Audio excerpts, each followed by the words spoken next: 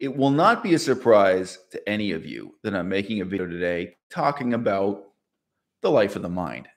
You might be wondering how I'm possibly going to justify the title of this video, however, mentioning Erin Janus, Nina, and Randa in the same sentence as the life of the mind.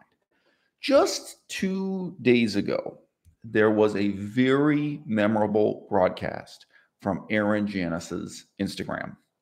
About 100 other human beings witnessed this, along with myself. She commented during this broadcast that somebody somewhere should record it and download it. I don't think anyone did.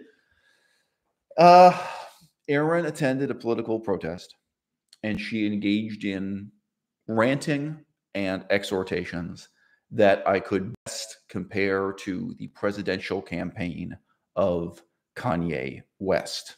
If you're not familiar with this genre, you could look up right now and come back to the channel. Kanye West slavery rant at TMZ offices. It was this level of incoherence. And let's be clear, what we're talking about is a combination of ignorance, stupidity, self-righteousness, and almost messianic self-confidence, a sense of purpose and objective. That they're not just saying something. Being stupid happens to people. Being ignorant happens to us all. We're all born ignorant. And if you don't have any real experience of being stupid, you probably just don't have a very good memory, because we've all been through that too. But the combination of that with this messianic, ranting sense of self-confidence, that's what brings back for me memories of Kanye West and witnessing this, monologue. It wasn't even a monologue. She was talking to other protesters at this protest. This very, very strange broadcast from Erin Janus. Now, not surprisingly, many people in that audience of about 100 people, they don't know Erin the way I do. And you guys may have guessed, as much as I have criticized Erin on this channel, I've also respected her privacy. That's true of everybody. That's true even of Durian Rider and Freely. I know private things about them I've never said on the internet, and I never would say. I have my own code of honor about these things. A lot of people in the audience do not know Erin the way I know Erin. And they were insisting that she was high on drugs during the broadcast. So many people were saying this. And some of them were like attributing their conclusion to particular things. One guy was saying, look at her tongue. Someone else said, oh, you can tell by her eyelid movement or something. No, this is her in a manic state on a, high on drugs. And, I was trying to find a nice way to say it. And I think I did. I didn't say anything offensive, but I wrote a comment saying, no, guys, if you know Erin, this is what she's like, stone cold sober. This is her sober with no makeup and no hair. I don't mean no hair in the sense, no effort put into her hair and makeup. This is the real Erin Janus. This is what she's like. So she, by the way, she responded to that. She wasn't really offended, but she insisted in response to some of those comments in the audience that no, she wasn't on any drugs, and she wasn't hungover and wasn't high anything else. Now, a man slipping on a banana peel in a vacuum is not comedy. What makes it funny is the context you place that in.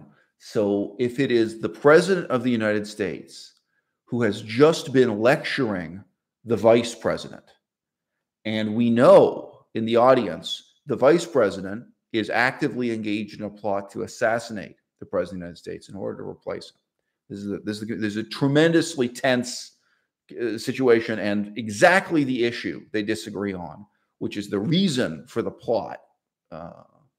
This is what they're confronting each other about in a hallway with tremendous seriousness. And then the president slips on a banana peel. And then he begins furiously pointing at his different aides and demanding to know, who ate this banana? Okay. Now you've got comedy, right? It's the contrast between these incongruous elements. Now, what makes this example of Erin Janus worth talking about today, whether you think of it as comic or tragic, frankly, it isn't just that she's stupid. It isn't just that she's slipping on a banana peel. It isn't just that she's ignorant. It isn't just that she's wrong. You know, the tragedy from my perspective is you can see she's really reaching out for the meaning of life. She is reaching out to have a more meaningful life. And the reason why she's at this political protest and the way in which she's reaching out to and talking to these other protesters and the way in which she's reaching out to the audience, this is someone who wants to have a meaningful life. And the meaning of life and living a meaningful life, it has everything to do with politics at every scale. I was just saying to my girlfriend earlier today, I've started learning Spanish. I'm at level 0 in Spanish. So I'm thinking more about places like Mexico that weren't on my mind so much lately. Mexico, in terms of its climate and geography, ought to be paradise. It ought to be one of the most wonderful places on this earth you could possibly live. I could say the same about Malaysia. I could say the same about Indonesia. Why don't you want to retire in Indonesia?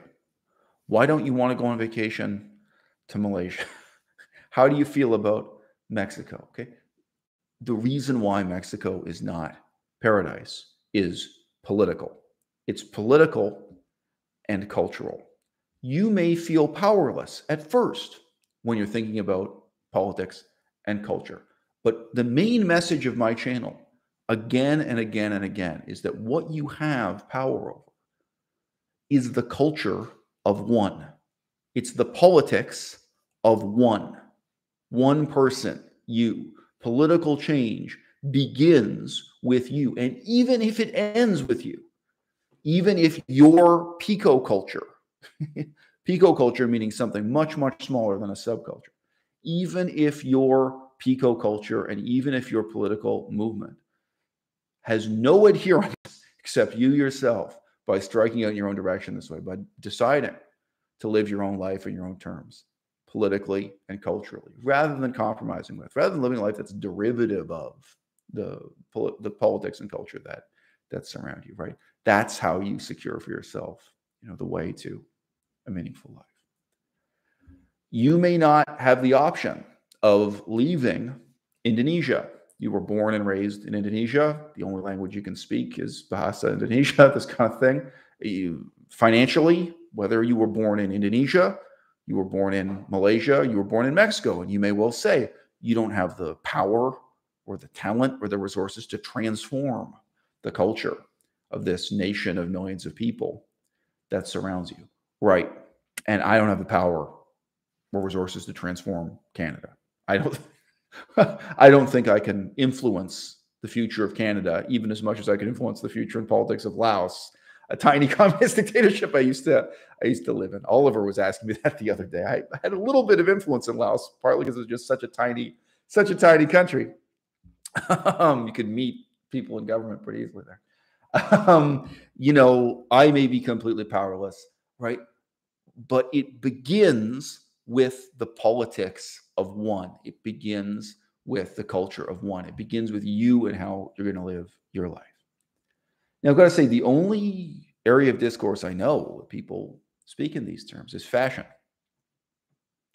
People talk about being a fashion victim as opposed to having your own style.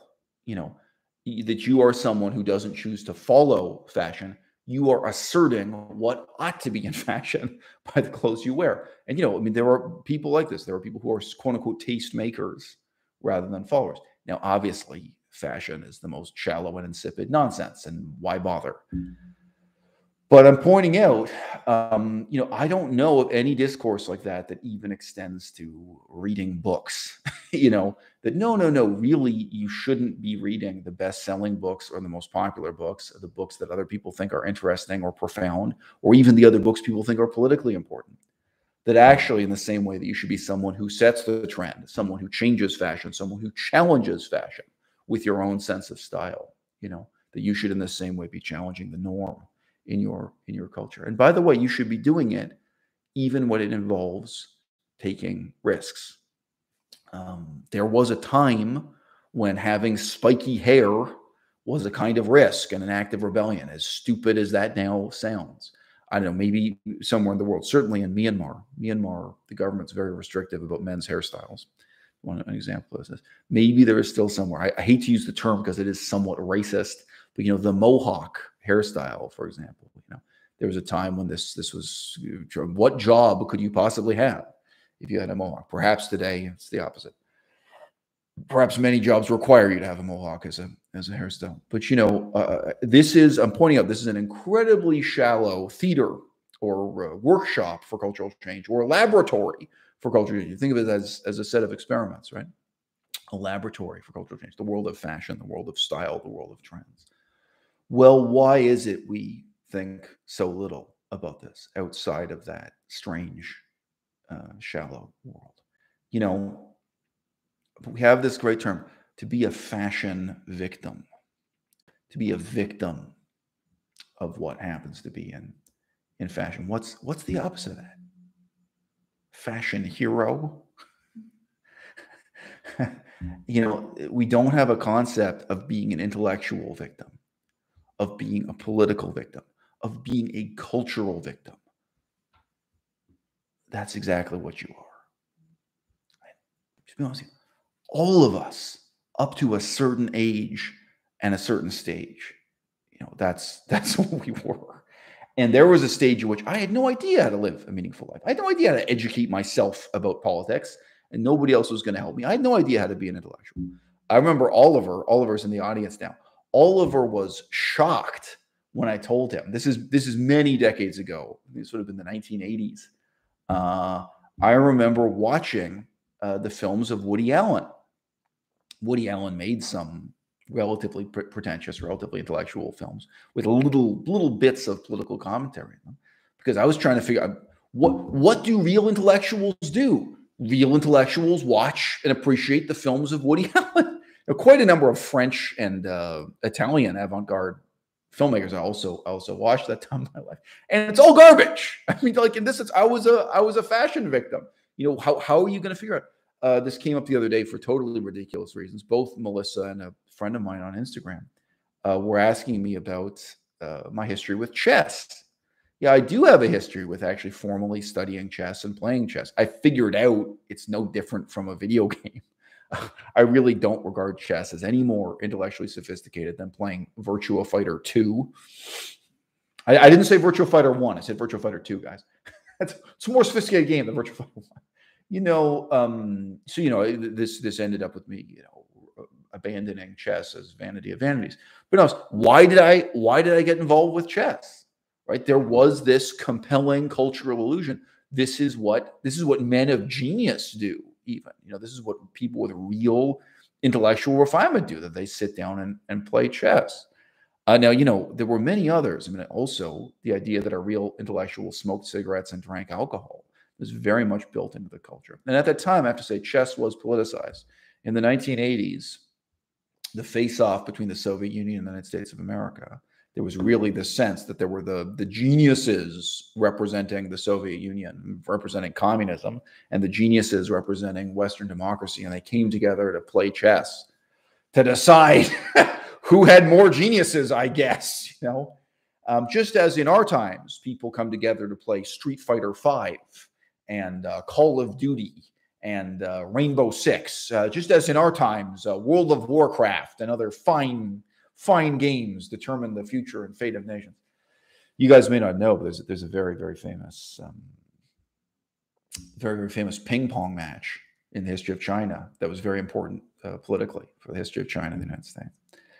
And people used to use the terms ping pong diplomacy and ping pong politics. But if you said that today, people would assign some other meaning to it. Okay, so, you look at someone like Erin Janus, and I'll tell you how I feel about it. And, I may be wrong on this particular issue. I may be wrong. When I look at Erin Janus, when I look at Nina and Randa, I don't see someone who is biologically different from me. I don't see someone who is doomed by fate or by an innate biological condition to forever be intellectually inferior. I don't. Now, maybe I'm wrong. In the case of Nina and Randa, They could have any number of health conditions they've never disclosed to the public. I can imagine they have any number of disabilities. It's possible they have some kind of serious learning disability I don't know about. But even then, many of the learning disabilities of our time are medically unreal. There are a lot of diagnoses in our time, like depression, that are popular but have no scientific basis, properly speaking. In this very simple sense, at this stage, I have to disclaim maybe I'm wrong. And I think some people could write in who have real disabilities and could talk about, look, I appreciate this philosophy you're preaching, but there's no way they can practice it because they really are born with some combination of, debilitating health problems or physically real medical abnormalities. I had one longtime viewer of the channel who had an abnormality in her brain that showed up on X-rays and MRI scans. And it was slowly killing her, too. She talked about her struggle to lead a life of the mind and to be an intellectual with a very real physical impairment. So it exists. And as I've mentioned many times, I do have one half-brother who was born severely mentally disabled. And I understand. I mean, in his case, it's brain damage, in the simplest sense. There's a sense in which, this advice, to say it falls on deaf ears is an understatement. It's something that's not going to be applicable to everyone's life.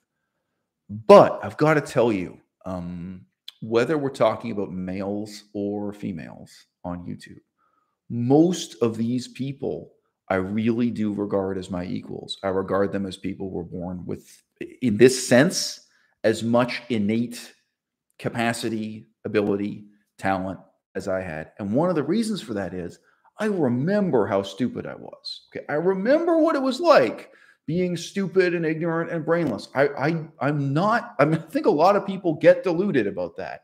They get deluded about the progress they made and how they made it. Like, I can say to you straight up, there was a time when I was as stupid as Nina and Randa. I grew out of it. And part of what we're talking about here is simply the question of why they haven't. Now, I'm going to deal with something at this stage that I don't want the whole video to be about. If you guys ask, and we can talk about whatever you guys ask questions about, whatever your own concerns or problems are, frankly, in living the meaningful life. We're going to read this to you from a really lousy translation of Seneca. This is the ancient Roman philosopher and playwright. Really is a playwright, Seneca. All right. I've warned you already. The translation is lousy. Greetings from Seneca to his friend Lucilius. Continue to act thus, my dear Lucilius. Set yourself free for your own sake. Gather and save your time, which till lately has been forced from you or filched away, or has merely slipped from your hands. Make yourself believe the truth of my words, that certain moments are torn from us, that some are gently removed, and that others glide beyond our reach. The most disgraceful kind of loss, however, is that due to carelessness. Furthermore, if you will pay close attention to the problem, you will find that the largest portion of our life passes while we are doing ill. I don't like the doing ill. This could be better translated, but I continue. A goodly share, terrible East English language here, but anyway. A goodly share while we are doing nothing, and the whole while we are doing that which is not to our purpose. What man can you show me who places any value on his time, who reckons the worth of each day, who understands that he is dying daily? For we are mistaken when we look forward to death. The major portion of death has already passed. Whatever years behind us are in death's hands. Therefore, Lucilius, do as you write me that you are doing. Hold every hour in your grasp. Lay hold of today's task, and you will not need to depend so much upon tomorrow's. While we are postponing, life speeds by. Nothing, Lucilius, is ours except time. I can go on. We are entrusted by nature with the ownership of this single thing, so fleeting and slippery that anyone who can will oust us from its possessions. So I did read Seneca when I was very young. And I was so young that I'm aware that I've forgotten it. I should make time. I really don't have time to do more of this reading now. If I reread Seneca, I will probably have to examine the extent to which all of my later philosophy was actually influenced by Seneca, by that one author. I think, and many people, back when I was engaging in debates about video game addiction and quitting video games, I think many people were just astonished at my attitude towards time. Well, I wasn't the only one. And, you know, I mean, it's easy for me to say I've always been like this. Well, when did I first form that idea about time? It's very painful for me to remember, to be honest with you. I can remember when my attitude changed, and it's not something I like to think about. But there you go. There's one touchstone in my intellectual development, and someone else who, you know, again, it's not, it's largely stated in terms of regret, of looking back on your life and realizing to what extent you squandered the opportunities that you had. I raise it here for this reason. You know, with the exception of people who have innate disabilities that really impair them intellectually, I do actually think of myself as equal to other people, not as being born with some special advantage. For that same reason, I take it very seriously when people make the decision to own a dog. Now, there are two things here: how much time and how much money do you think it takes to be an intellectual? How much time and how much money do you think it takes to develop in this way? Obviously, Nina and Randa have the time. Obviously, Nina and Randa have the money. They're wealthy and leisured people. But not everyone is in Nina and Randa's position. Not everyone is in Erin Janus's position, you know, admittedly. If you own a dog, some people in this audience own several dogs. Have you ever thought about putting a clock on how much time goes into that dog? You probably wouldn't be able to measure it in one day or 1 week or 1 month. You probably have to measure it over a whole year. How often do you shampoo the dog? How often do you get its hair cut? How often do you take it to the vet? How often do you walk it, feed it, pick up its poo? You know, a lot of stages go into caring for just one pet. There are other reasons why I'm morally opposed to pet ownership, by the way. So, so like cleaning up after the pet, like when they make, yeah, so you see, Melissa knows. So yeah, I knew a guy, he was a bodybuilder. He was a vegan bodybuilder, and he cleaned all of the fur out of his whole apartment every day, first thing in the morning. He had this completely spotless apartment. He was a very heterosexual guy. I mean, a lot of what he talked to me about when he was out chasing women. But I remember saying to him, look, I've seen those pictures of your apartment. I understand why there's this rumor that you're secretly gay, because it's so clean. It's so tight. Like the way you keep your, it's just mind blowing. And he replied, he talked me through his schedule, and he cleaning up the fur, cleaning up the mess. You know, they break things. Okay. I wouldn't be talking about this if I thought it didn't make a difference. If I thought some people are just born with no talent and are doomed and determined to be idiots their whole lives. And again, I've already made the concession. You know, some people are so severely retarded. Some people are born mentally impaired, where their options are very limited in life. I get it. But with that aside, whether you're talking about Erin Janus, Nina and Randa, or, you know, Ali Hardesty, another YouTuber I've commented on, or Anissian or anyone else, you know, you think it doesn't matter this time you're putting into taking care of a dog. And again, something you do every day, something that takes at least minutes, if not hours out of your day, every day. And I see it here. Yeah, sorry, I see people who are putting in the time to walk their dog multiple times per day, every day. You know, we see that surrounding us, that kind of culture. Well, what if you spent those minutes developing your mind, pursuing the life of the mind? I don't even have to fill it in for you. You know, many video games today, not all, many, they'll actually give you a clock. I mean, it's it's surprising that so many video game programmers do that, because I mean, it must discourage people from playing games that when you log in and log out, you've played this game for 3 hours today and a total of 300 hours this year.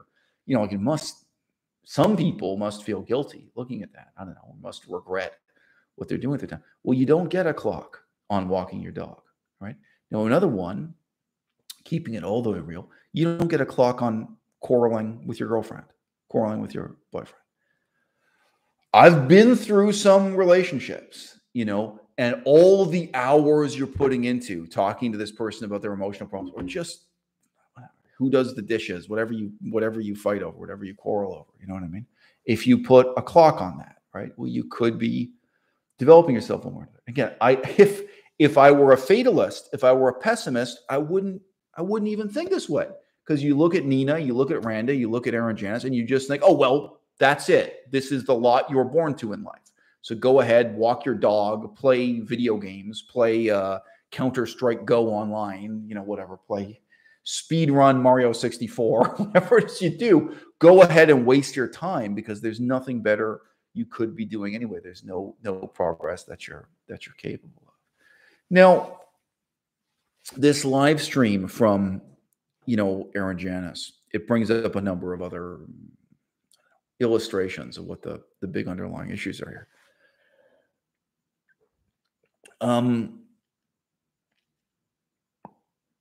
Our culture encourages us to be childish our whole lives long. I remember reading a description of Japanese culture from over 100 years ago. I'll just digress to mention, I was very interested in the books that were written by Europeans describing cultures in Asia at an early enough stage that the stereotypes weren't established yet. So to give an example, people who came from, I was going to say people who came from the Dutch, people who came from the Netherlands to Sri Lanka, their encounter with Sri Lanka at that stage, you know, and they didn't have any preformed notion of what, you know, the people or culture of Sri Lanka are like. Their description of it. I read a little bit from the Portuguese. At that time, there wasn't that much available in English translation, and I couldn't read Portuguese. Portuguese explorers, but the very first British people and someone to set foot in some of these places and encounter the culture and how they described it and how they reacted to it. And also to describe the politics, by the way, you know, and to describe the religion, Buddhism, and so on. What was that outsider's perspective at that stage before those stereotypes had been formed? Anyway, I remember reading a description of Japan, and it wasn't that ancient. This one, it was more than 100 years ago. And this guy said of the Japanese, you know, they are doomed to imitate us in all of our excesses. No other culture could be more childish, and no other culture could be more obsessed with playing at being serious, sober, mature, and profound. This description of the playfulness of Japanese culture and the childlike quality of Japanese, that you're encouraged to be like a child your whole life. Now, today on the internet, you know, today with the availability of Japanese pop culture, you know, in the West, it's easy to see. But this is at a time when Japan had no electricity yet. You know, this is kind of amazing. And also the fact that his judgment was that the Japanese were going to imitate everything going on in Europe and the Western world. So, wow, this guy had their number. This guy showed up in Japan, evaluated the whole culture. Anyway, it's interesting. These are not explorers. You know, you're past the exploration stage. These are people who are going and really doing kind of anthropology, extramuros kind of thing. Anthropology not defined as such. You know, it is a little bit different for a man and a woman. It's a little bit different if you're beautiful or plain, if you're handsome or ugly, you know. So I hesitate to say, especially for good-looking women, but there is this tremendous cultural pressure on you to be childish. You are encouraged and rewarded for being childish. Partly because it makes other people feel safe, you know. It makes other people feel relaxed, makes other people feel that there are no expectations on them. And if you go around in this culture being a serious intellectual, well, I could digress into how badly you're treated, even at Cambridge University, even at Oxford University, even at London School of Economics, certainly at the University of Toronto and the terrible universities I've spent time at here. Why can't you just relax, bro? I mean, everyone else is just here to party. Everyone else is just here to live a life of totally reckless self-indulgence, totally brainless self-indulgence. That's what most people are doing on university campuses, even the most elite and most expensive. And if you're the one guy who's actually living life of an intellectual, a lot of people react to that negatively. I'll be interested to hear if Switzerland turns out to be any different, Oliver. As the years go by, maybe we'll get a contrasting perspective, and maybe we'll get a it's just, I know the Swiss like to drink too. The Swiss also know how to party. But my feeling about many of these people, and I would include men like James Aspey in this. It's not just women. I can include men like James Aspey, I include men like Anissi, and I include all kinds of men. But, for our purposes here, when you look at Erin Janus, when you look at Nina and Randa, I see people who have been encouraged to keep this childlike behavior, childlike insouciance,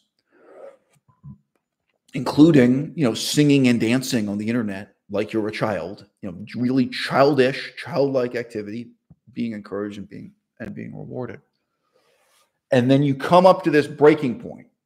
You come up to this breaking point in your life where, under whatever circumstance, either by your own choice, your own volition, or due to circumstances beyond your control, it's put upon you that you suddenly have to make the leap to really thinking and talking and acting like an adult, thinking and talking and acting like an intellectual, like a person of real substance. Erin Janus, nobody else was filming her to embarrass her. She's embarrassing herself. She's the one filming and broadcasting this. And here she is holding forth on 20th century politics. What am I going to say just to summarize what she was going? She was claiming that there's nuclear war coming, that there's about to be a nuclear war with China. She's talking about politics between Russia and the United States. She was nattering as incoherently as Kanye West, but she was covering the big issues in politics of our time. Now, I've got to say something. I'm not saying this to insult Erin. I'm not. I have met people at Cambridge University, England, who were just as ignorant as that, people who were in the PhD program. Some of them had just finished the PhD. I have met people at that same level of ignorance, master's degree and PhD at elite universities. And I have met people stupider than that, elite level, MA, PhD, university. And I have met people crazier than that. To what extent craziness comes into it, kind of a complicating factor. And interesting question as to what extent what we're talking about here, maybe stupidity and ignorance, maybe they look a lot like insanity. Just when you have someone who's only prepared to behave and act like a child in a culture that encourages childishness and childlike behavior, and then all of a sudden there are adult expectations, there were intellectual expectations. Why can't you step up? Well, we all know why you can't step up, right? Like, we say someone is an idiot. We talk about being an idiot, but it's a process more than it's a product. You act like an idiot now because you have been living like an idiot for the past 5 years. And just to bring Nina and Randa into this and make clear why I'm making this parallelism here. You guys may not know this, but Nina and Randa have been in their own struggle to lead a more meaningful life. They signed up to go back to university. They're identical twins. One of them was clear that what she wanted to do was psychology. The other one wasn't clear what her major was going to be at all. They made a whole bunch of videos saying, okay, they decided, they're motivated, they're going back to university, they're going to hit the books. By the way, they dropped out of university in the past, both of them. And, mysteriously, all those YouTube videos have disappeared. If there's still one or two of them up, I apologize. But to my knowledge, they went back and deleted or delisted those YouTube videos. We've never had an explanation for why university just didn't happen. And in terms of timeline, it wasn't related to current mask-wearing concerns. We'll put it this way to be as vague as possible. This before these measures happened. That did close down some universities. So I'm sure it's not for that reason. Probably they tried, found it was all a lot harder than they were expecting it to be, and they got intimidated. Sheer speculation on my part. And we know for a fact that Nina and Randa have heard my critique of them. They've responded to it at different times. I've also had interaction with their father. So Nina and Randa know about my YouTube videos about them. I can't say they've seen every single one, but they've seen enough. They've seen several. And their father knows about it. He's probably watched every single one, just knowing his character.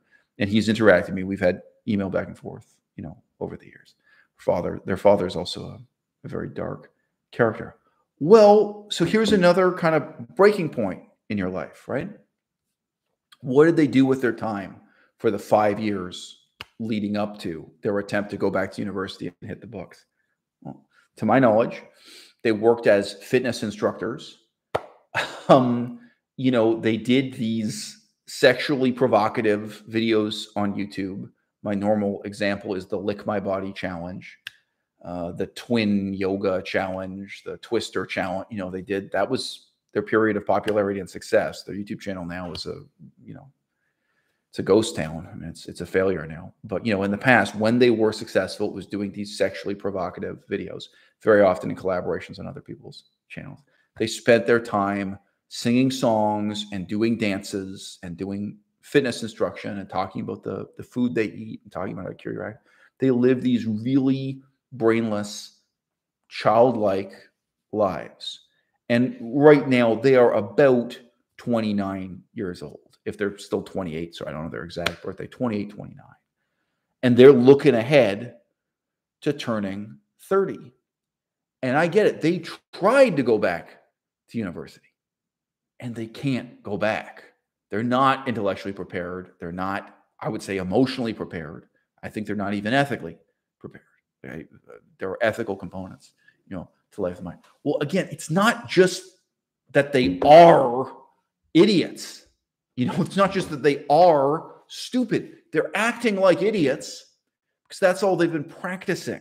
You know what I mean? For 5 years, you've been living like an idiot. You've been choosing to live this way. And now here are the consequences. And they're probably consequences nobody ever talked through with you. Nobody ever said to you, look, if you keep living in a childish way this way, one day you're going to wake up and you're 29 years old and you realize not just that you are an idiot, you don't know how to be anything else.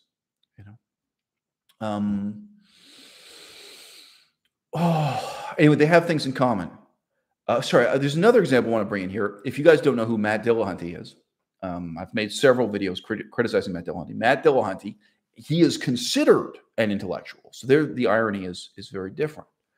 From my perspective, he's an imbecile. But people do not admire Matt Dillahunty because of his body, nor because of his singing ability. Both Erin Janus and Nina and Randa come out of a musical background. This may also be an issue.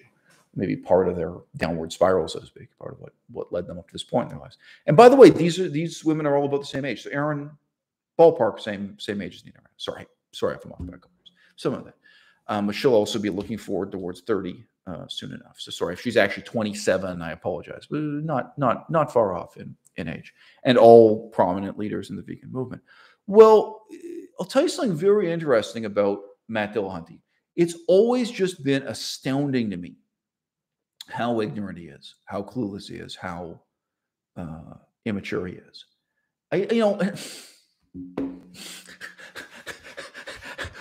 Why would you be surprised by someone being stupid? Well, in his case, he's been a major leader in the atheist movement for like 15 years. So, even if he started off being an idiot, it's kind of like, well, yeah, but you've had years and years to work on this. You've had years and years in the spotlight with a lot of kind of encouragement. And, you've had every opportunity to develop yourself intellectually, even if it's just over the last 15 years and not over the whole 50 odd years of his life.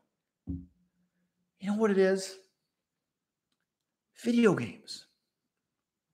Matt Dillahunty was a ranking league player of competitive video games already in the 1990s. He has been a lifelong video game addict, and still as an old man now, he live streams himself playing video games for many hours. And for him, it's especially the so-called first-person shooter, where you're walking around and shooting people in the head again and again and again. This is somebody's put all these hours into video games. It's a lot. So sorry, you know, when you think about it in terms of time, I can't say everybody has the time necessary. I can't say everybody has the talent necessary. Most of us do. The vast majority of us, whether you're looking at the video game habit in your life or the dog you're taking for a walk and picking up the poo after, you know, most of us really do have room in our schedule we could make for the life of the mind. And I'm going to go on to talk about some commitments in the life of the mind are incredibly time consuming. Learning a foreign language, especially a really alien language like Cree, Ojibwe, Chinese, Japanese, Thai, Laotian, Cambodian. Huge number of hours can just go into learning one foreign language. That can take all the time you've got. But by the same token, having just one girlfriend can take all the time and energy you've got. And some of you have 2 girlfriends and 3 girlfriends. You know what I mean? Like, you know, there are other things that are gonna kind of do that. I'd remind you guys, some of you will remember this and some of you won't. It was an unintentionally hilarious video attacking me. So this is an obscure YouTuber, and I somehow found the video, and I think I used a clip of it in a video on my own channel. So this is a couple months ago, and this is a British guy. It was a guy with a British accent, and he was attacking me because he felt my criticism of video games was unreasonable. And the main thing he was pointing out was that I had music from video games in my video saying that you shouldn't play video games. Therefore, my arguments. It was an incredibly stupid argument. But I'm sorry, I don't know how much of this was in the video as I edited it, or I forget if I shared the link on Patreon or what. But, you know, the main thing this guy attacked me for, I wouldn't be surprised if when he's off camera, he's anti-Semitic, because it really sounded like the standard anti-Semitic conspiracy theory thing. He was attacking me for being born rich and claiming that the only reason I was so learned, the only reason I had a university degree, yeah, it's some university degree I've got, let me tell you. Sorry, I don't know. He probably imagines I have some kind of university education I don't have. I have a bachelor's degree from the University of Toronto, people. You know, the only reason I'm so erudite and the only reason I've studied these languages and that I know all this ancient history is because my parents are rich and have connections and that they pulled strings to make this possible. Now, again, sorry, just his phrasing of it, it did sound like he's been reading some anti-Semitic stuff on Reddit. It sounded like the standard kind of Jewish conspiracy, you know, view of the world. Now, there are a lot of things wrong with it. And some of them are really worth unpacking, even just in this limited context. By the way, some other people in the vegan community, some other vegan YouTubers have attacked me in those terms. Sometimes it was explicitly anti-Semitic and sometimes implicitly. But yes, many other vegans, to name one who was really messed up about it, you know, Joe Vegan. He was also British. Maybe there's a connection there. I remember he I think felt very inferior because of his low level of educational attainment, and he really I remember it in emails from him. I guess we talked about it verbally too over like Skype. You know, I remember him really in this strange vitriolic, passionate way saying like the only reason you've learned Chinese is because your parents are rich, like they bought that for you, the way your parents buy you a car or something. The only reason you're smarter than me is because you're rich or whatever. Now,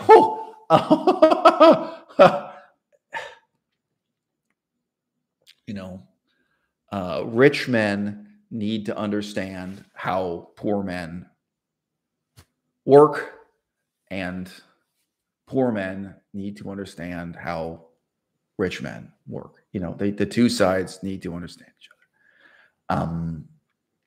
Some people live their lives where they've never really had any rich friends. They've never really had any rich enemies either. They dehumanize the rich, and they think they live on the other side of this wall, of this gated community.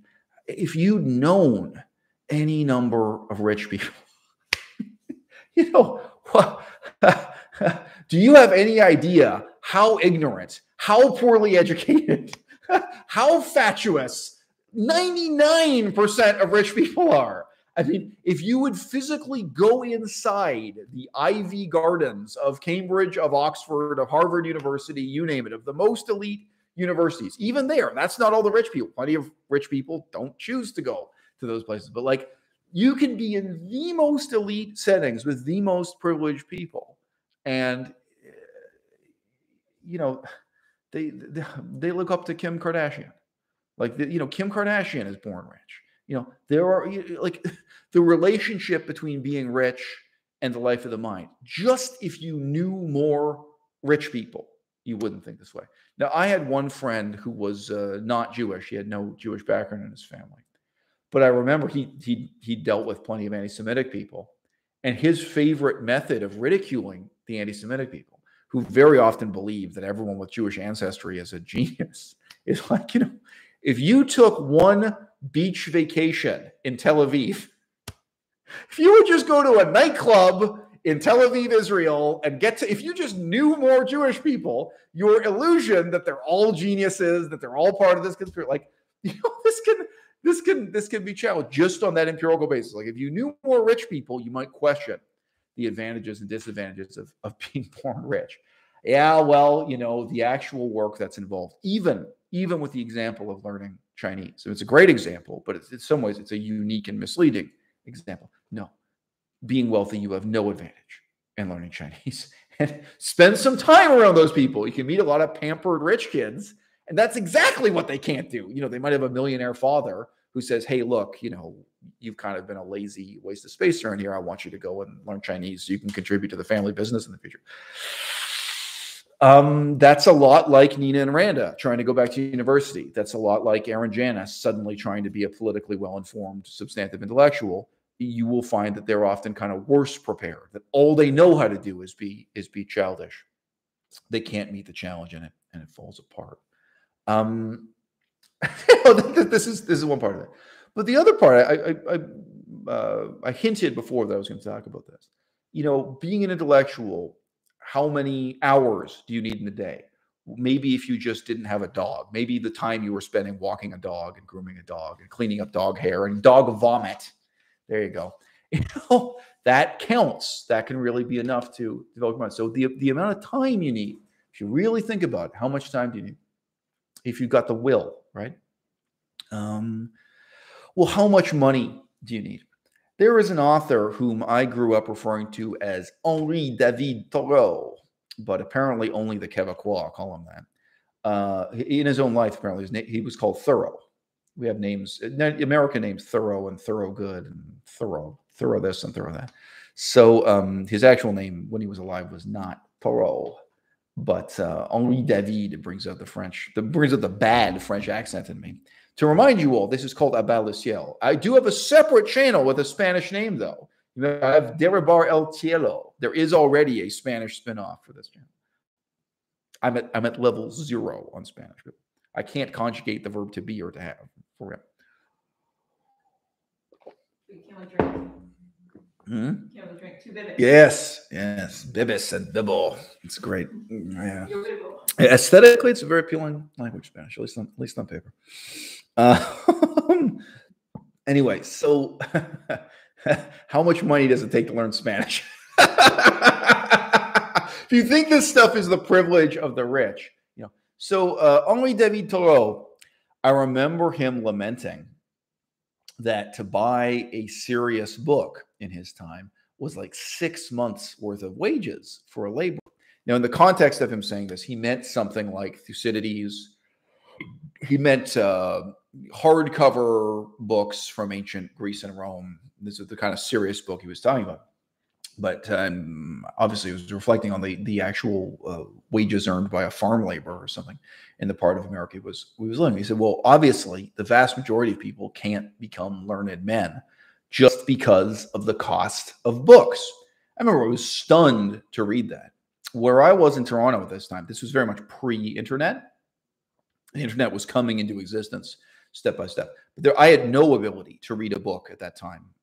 On a computer, to get a book for free and read it on the internet. But on the one hand, of course, there were libraries. But Toronto at that time was sort of this great center of bargain bin secondhand books. and even just mass-produced new books that were really, really cheap. $1.99 for a new book. And when you went to, I mean, I'd go to these sales where it was the library getting rid of the books they didn't want anymore. And there were, I've taken Melissa to these. I went to those secondhand bookstores, that I took you to. But at that time, too, it's probably because it's before the internet. Now on the internet, those books, I think, are sold more efficiently over different websites, including Amazon, sold. But before the internet, all they could do was kind of dump all these books together and put them in front of you. And yeah, I mean, almost everything was just unconscionably cheap. I mean, how could paper be so cheap? And this made me keenly aware. I mean, before I'd read that from Henry David Thoreau, that his reflection on how scarce books were in his own life. And I always looked around thinking, like, do you people realize movies were expensive then? Going to see a movie in a theater, for the cost of two people going to see a movie, like you could have a whole library of books from the amount of money you spent on one night's entertainment going out to the movies. Movies were a huge waste of money at that time. I don't know if that's gotten better or worse, the cost of actually going to a movie theater and seeing a movie in that format. So, it was just laziness. It was just self-indulgence. Money did not come into it. I mean, today, even if you don't own a computer, you can download all of the greatest works in the history of mankind onto your cell phone. You could, some of them you can buy for 99 cents. You can if you want to do it, but Project Gutenberg, the availability of free e-text. And, in many of the fields of study I've been in, whether it is Cree, Ojibwe, Chinese, Japanese, Chinese, Japanese, Cambodian, Pali, you name it, all of the best resources were free because all of the best research was done already 100 years ago. Just being real with you, like most of the books I really valued, they were not the new expensive books. They were books from at least 50 years ago, sometimes 100 years ago. Oh, well, yeah. So there's this is from the communist period. It's a memorable little book. Yeah. But anyway, well, babe, I mean, I think you can imagine, like with a country like Laos, the French colonial period is what produced these big, gorgeous, impressive books. And that stuff, it would either be public domain or it'd be free or almost free. And also, frankly, India, Sri Lanka, it was basically British Empire books. Anyway, I am digressing. But, the allegation that the life of the mind, that developing yourself intellectually, that this is an elite pastime. In the 21st century, nothing could be further from the truth. I've known a lot of rich people. They grow up lonely. They grow up, frankly, more susceptible to and more damaged by drug addiction and alcohol than the poor. Most rich people grow up very neglected by their own parents. They grow up being raised by Filipina nannies or other, household servants. Those are the people who cook for them and care for them to a limited extent. And they grow up going to schools where everyone else is also a rich kid with, flagrant amounts of illegal drug use and drinking and recklessness and so on. It is very, very rare to meet a wealthy person who has cultivated their mind, who lives a life of the mind in any sense. If you read it for me. And, beyond that, and again, these people are hard to meet.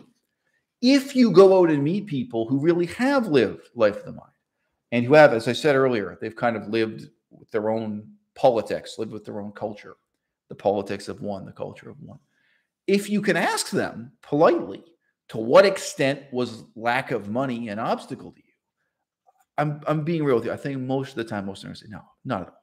No, I mean, this stuff, it didn't really cost me anything.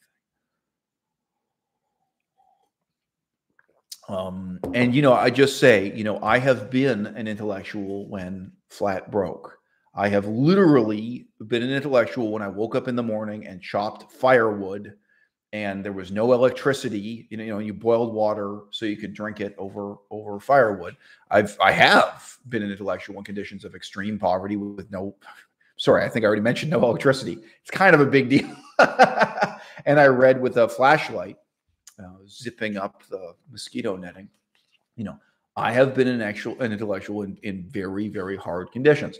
And I've been in intellectual conditions where I was poor enough that I really didn't know how I was going to pay my rent, 2 or 3 months down the road, where my life was really an immediate economic struggle that way.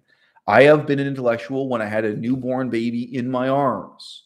And it was at a certain stage, it was good exercise. It was very muscular, cradling her and getting her to sleep. You guys might think, it's normally shown on TV as this really, no, it's a big motion. Babies really like to be swung a good long way in your arms. But, I have been an intellectual while caring for a newborn infant. You know what I mean? I've been an intellectual in all kinds of different circumstances, not just the one you see, right now on your screen. And so I guess I did. I'm just being honest with you. I guess I did buy the cheapest Spanish dictionary I possibly could. How much better is the dictionary that costs twice as much? Really? Obviously, it's from my limited perspective as someone learning at levels. We're not talking about doing advanced research on Spanish etymology or something. I know there's some other. There are some other resources you might need if there are some other research purposes you've got. But I know. I'm just being real with you. I know what it's like to be an intellectual when you literally don't own a desk. You don't own a table. It's hard.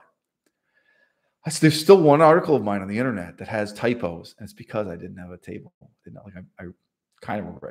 typed it. I was lying on the floor. I just mentioned. So there were some weird typos in that. I'm not saying I make no typos, by the way, but having a desk, having a table, that's what helped. But once you have a desk, once you have a table, what difference does it make if you have a table of plywood, a table of oak, or a table of solid gold? Whatever it is you want to learn, whether it's a language, politics, history, you can buy a pen for $1.99. You buy a pen, probably can get one now for 25 cents. You can buy the cheapest pen in the world. You can buy a solid gold fountain pen. You can buy a platinum fountain pen. Is it gonna help? Is it gonna make you any smarter? Is it gonna help you learn Chinese?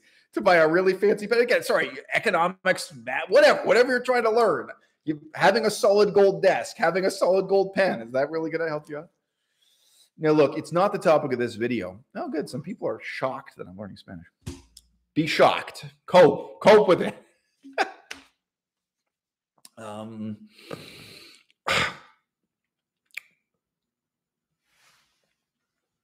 Talking about money. Sorry.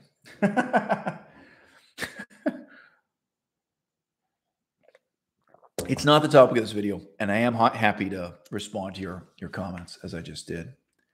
But this whole subject unfolds in the shadow of the failure of organized education. And it has taken me a long time to accept just how broken, just how bad university education is. I just talked about this with my mom the other day. And it's one of those things, most people, they say it, but they don't really live with the implications. They don't really live according to that conclusion they've come to after so many years of bad experience. They say, oh, yeah, the universities are all bad. It's all bullshit. Don't waste your time. And then they turn around and tell you to sign up for a course. So they say, oh, you should go to the university here. It can help you. They say, no, wait, you just said a minute.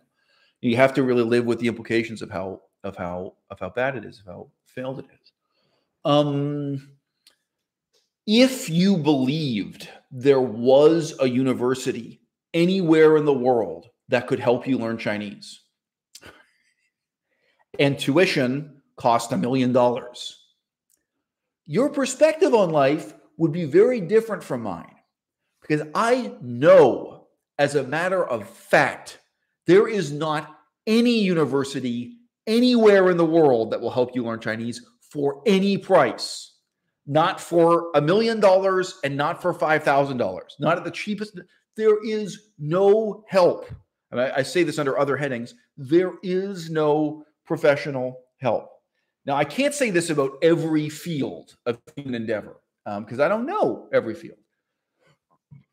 But, many people told me before I went to college to study baking, how to bake bread. In case you guys think I'm using baking in some abstract philosophical sense. No, I mean taking dough and water and yeast and making bread. That's what I paid to study. It was a really expensive college too. wasn't the cheapest college building. So many people I talked to in the field said, don't do it. Just teach yourself how to bake bread. It's going to be a ripoff. It's going to be terrible. And I couldn't believe them. I have experience with so many fields, philosophy, politics, anthropology, history. I mean, there's so many fields where I could say something similar, you know. But I couldn't bring myself to believe it about bread. It's just baking bread. Come on. Well, guess what? They were right, you know. But this idea that it takes time you don't have is false. This idea that it takes money you don't have is false. And then linked to that idea about money is the idea that it requires an institution that you don't have access to, either because you don't have time or because you don't have money, or you believe in some conspiracy theory that there's a conspiracy keeping you out of that institution. So, guys, I mean, look, this is brief. We'll come back to the next time of the video. I taught myself how to read and write Pali, a language very similar to Sanskrit, with a flashlight under a mosquito net in a third world country while working part-time jobs. Like, I had other jobs to pay the rent, right? Nobody helped me. No teacher, no Buddhist monks helped me. No professor helped me. No, I rode my bicycle to the fucking library and I did the work. Nobody, and my access to the internet was very limited too, because I was in a third world country at that time. And at that time, access to it. So I just say this is mostly paper and pen and flashlight. And then I start meeting these people with PhDs, and they all know less than I do. And I say to them, and I'm not mousy. In some cases, I said it this directly, straight to their face. I can't believe you squandered this opportunity. You had the library I never had. You had the wooden desk I never had. You had the desk lamp I never had. You had all the conditions to support you in this kind of scholarship for years. I never had any of that, and you are a bumpkin, ignorant piece of shit compared to me. Compared to what I managed to do, again, I had to work jobs. I had jobs. I did. I was busy. I had jobs, and I had a girlfriend. Oh, there's the big regret. A lot of my time went into the girlfriend I had during those years. It was awful. A lot of my time and energy. It was heartbreaking and terrible. I would have been better off alone or whatever. I would have been better off doing almost anything else in that department. But I had a horrible girlfriend that took a lot out of me. Look, I've had that conversation with people face to face, and I've had it by email and so on. Where it's like, well, look, I've been spending all this time wishing I could have that desk and that desk lamp and that library card and that institutional support and that institutional education. And here you are, you squandered it. It's one thing for me to say, oh, there's no advantage to being in a PhD program. There's no advantage to being in an MA program. There's no advantage to having access to an academic library, an academic supervisor, a professor, that kind of structure. It's one thing to say that. It's another thing to really live it, to really internalize it and really accept it. And once you do, that's why you start looking at Erin Janus as your equal. That's why you start looking at Nina and Randa as your equal. That's why you start looking at Ali Hardesty as your equal, James Aspie, any of these people, and think, hey, you could do all the same things I do. The grass isn't greener on the other side. There isn't any institution that can help you. There isn't any amount of money that can help you. And you don't really need any more time than you've already got. The free time you've already got. Stella Ray. I look at these people as my equals who are squandering, in a sense, the same opportunity I had or an even better opportunity than I had. I mean this, again, I looked around at all these people in Buddhist studies. This is just one example. I could now give a whole series of examples, but a whole bunch of different fields, including anthropology, and, with it, look, any intelligent, hardworking person working completely on their own in the 21st century can learn more in 2 years than you would learn doing a PhD program. And when you put the PhD and MA together, you're lucky if that's 6 years. I mean, the real number of years people spend getting a PhD and MA, it's often 8 years and 10 years. The real number of years of their life it takes up. There's a lot of jiggery pokery in how the years are calculated. But yeah, you can meet people who took 15 and 20 years getting their PhD. But if you add together the years for an MA and PhD, and there's a sense in which we all know why. The problem isn't knowing it. The problem is accepting it. The problem is internalizing it. The problem is really living with the consequences. And this leads to a kind of radical egalitarianism, paradoxically combined with what I'd call voluntarist elitism. Just got to burp. What a strange phrase, voluntarist elitism. Okay, if you have a democratic forum, this is easiest to visualize at the level of a city or a small town. You say, okay, we're gonna have some more direct democracy. We're gonna have people show up and debate what we should do about things like parking regulations and sewage, all the boring things government does. We're gonna have some more direct democracy. Oh yeah, and it's egalitarian. In theory, anyone can participate, but not everyone does. And let's just say there isn't even a formal exam you have to write.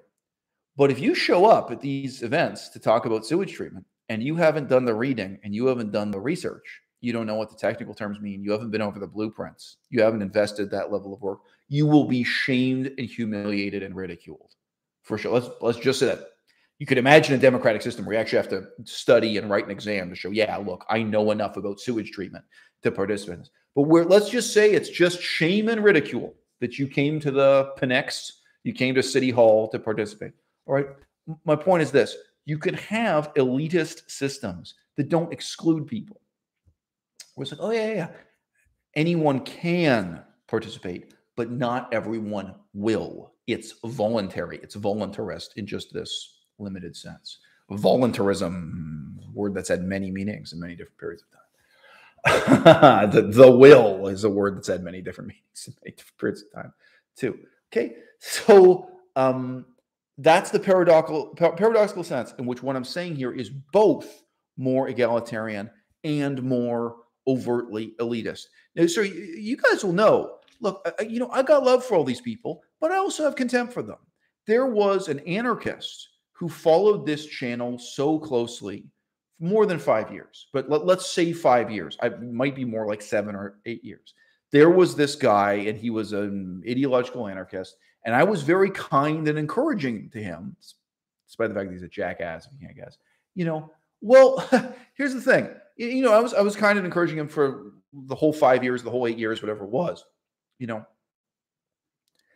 Whatever my opinion of him was at the beginning of that period of time, 5 years is enough for somebody to learn a lot. And on any one of these issues that he was, speechifying on the internet, that he was speechifying to me about, by the way, too. This guy cared a lot about the Syrian civil war. It was very much ongoing in those years. It's not really over yet, but still, that was when the red hot bullets fly in the Syrian civil war. So he has all these strongly held opinions. It's like, look, bro, I'm looking at you over 5 years, and you're not getting any less ignorant. You're not getting any better informed. You're not getting any more sophisticated. Something's really wrong here. Now, again, I think Matt Dillahunty is a great example of that. Whether you're talking about 5 years or like 15 years in his case, how is it possible? This guy's a public intellectual, and I'm not seeing growth. I'm not seeing development. You should be having breakthroughs all the time. You should be able to say, wow, I view this chapter of history profoundly differently, fundamentally differently than I did just 2 years ago. Now that I've done this reading or this research, or now that I've compared it to this, now I see and feel about this in a totally different way I did before. The life of the mind, you're challenging your own ignorance more often than they're challenging other people's. On YouTube, you mostly see me challenging other people's ignorance. Well, I do challenge my own. I'm in that sense, I'm turning a corner on issues all the time.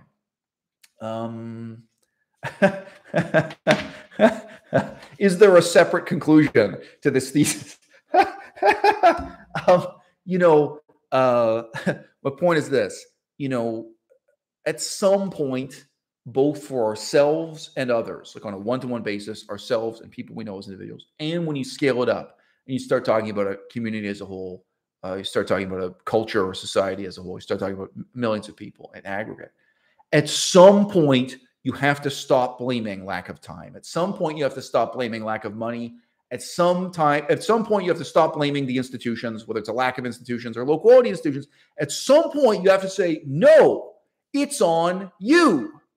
And this creates pressure because it's on me too. It's all up to me, right? It's all up to you as an individual. And in recognizing there aren't any insuperable barriers or obstacles for me as an individual or for Matt Dillahunty as an individual, or for this anarchist guy I'm leaving unnamed as an individual, or for Richard Vegan Gaines, or for Nina and Randa, or for Erin Janus.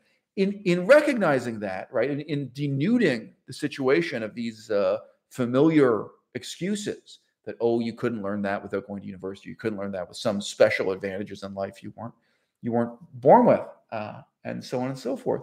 You're then left with this stark realization that the intellectual elite we're talking about is voluntary.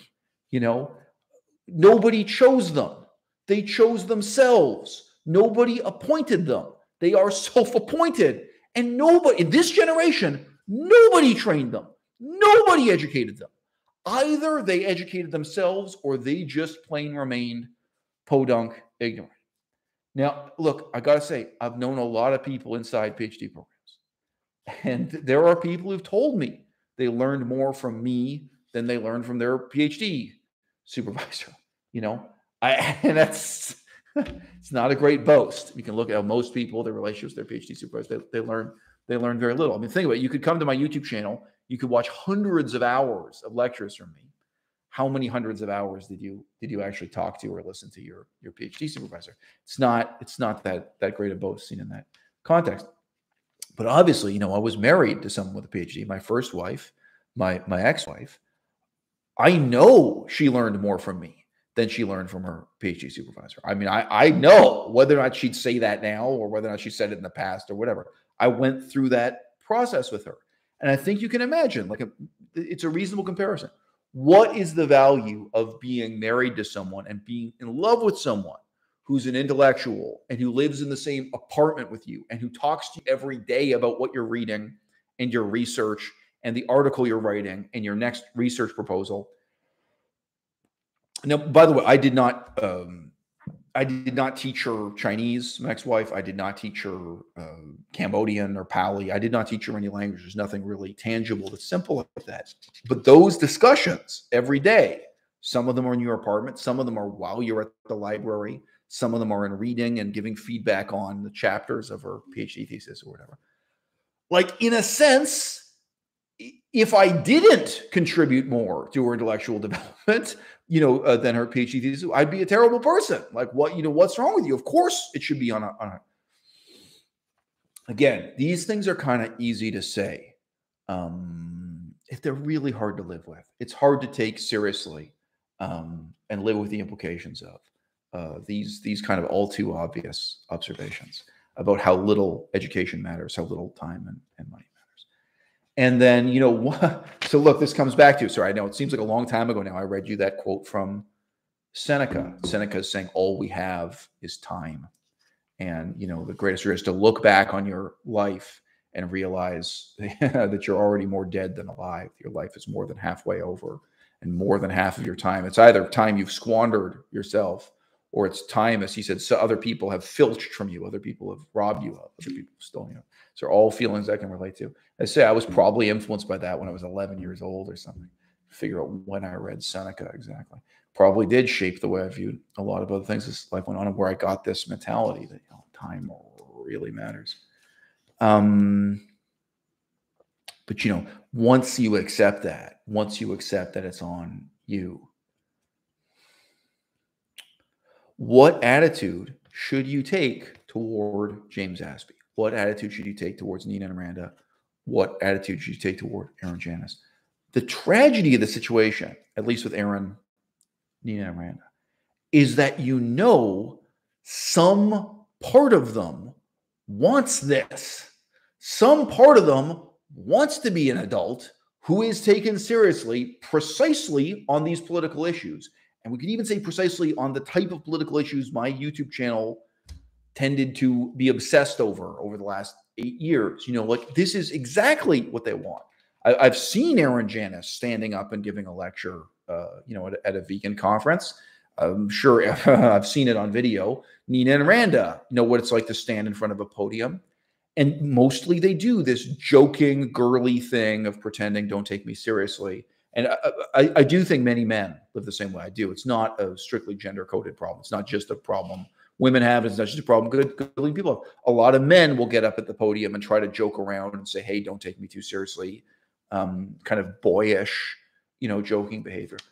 But in these cases, whatever, you spend 29 years living like an idiot, and then you hit some kind of breaking point or in some kind of context, you realize what you really want is to be taken seriously.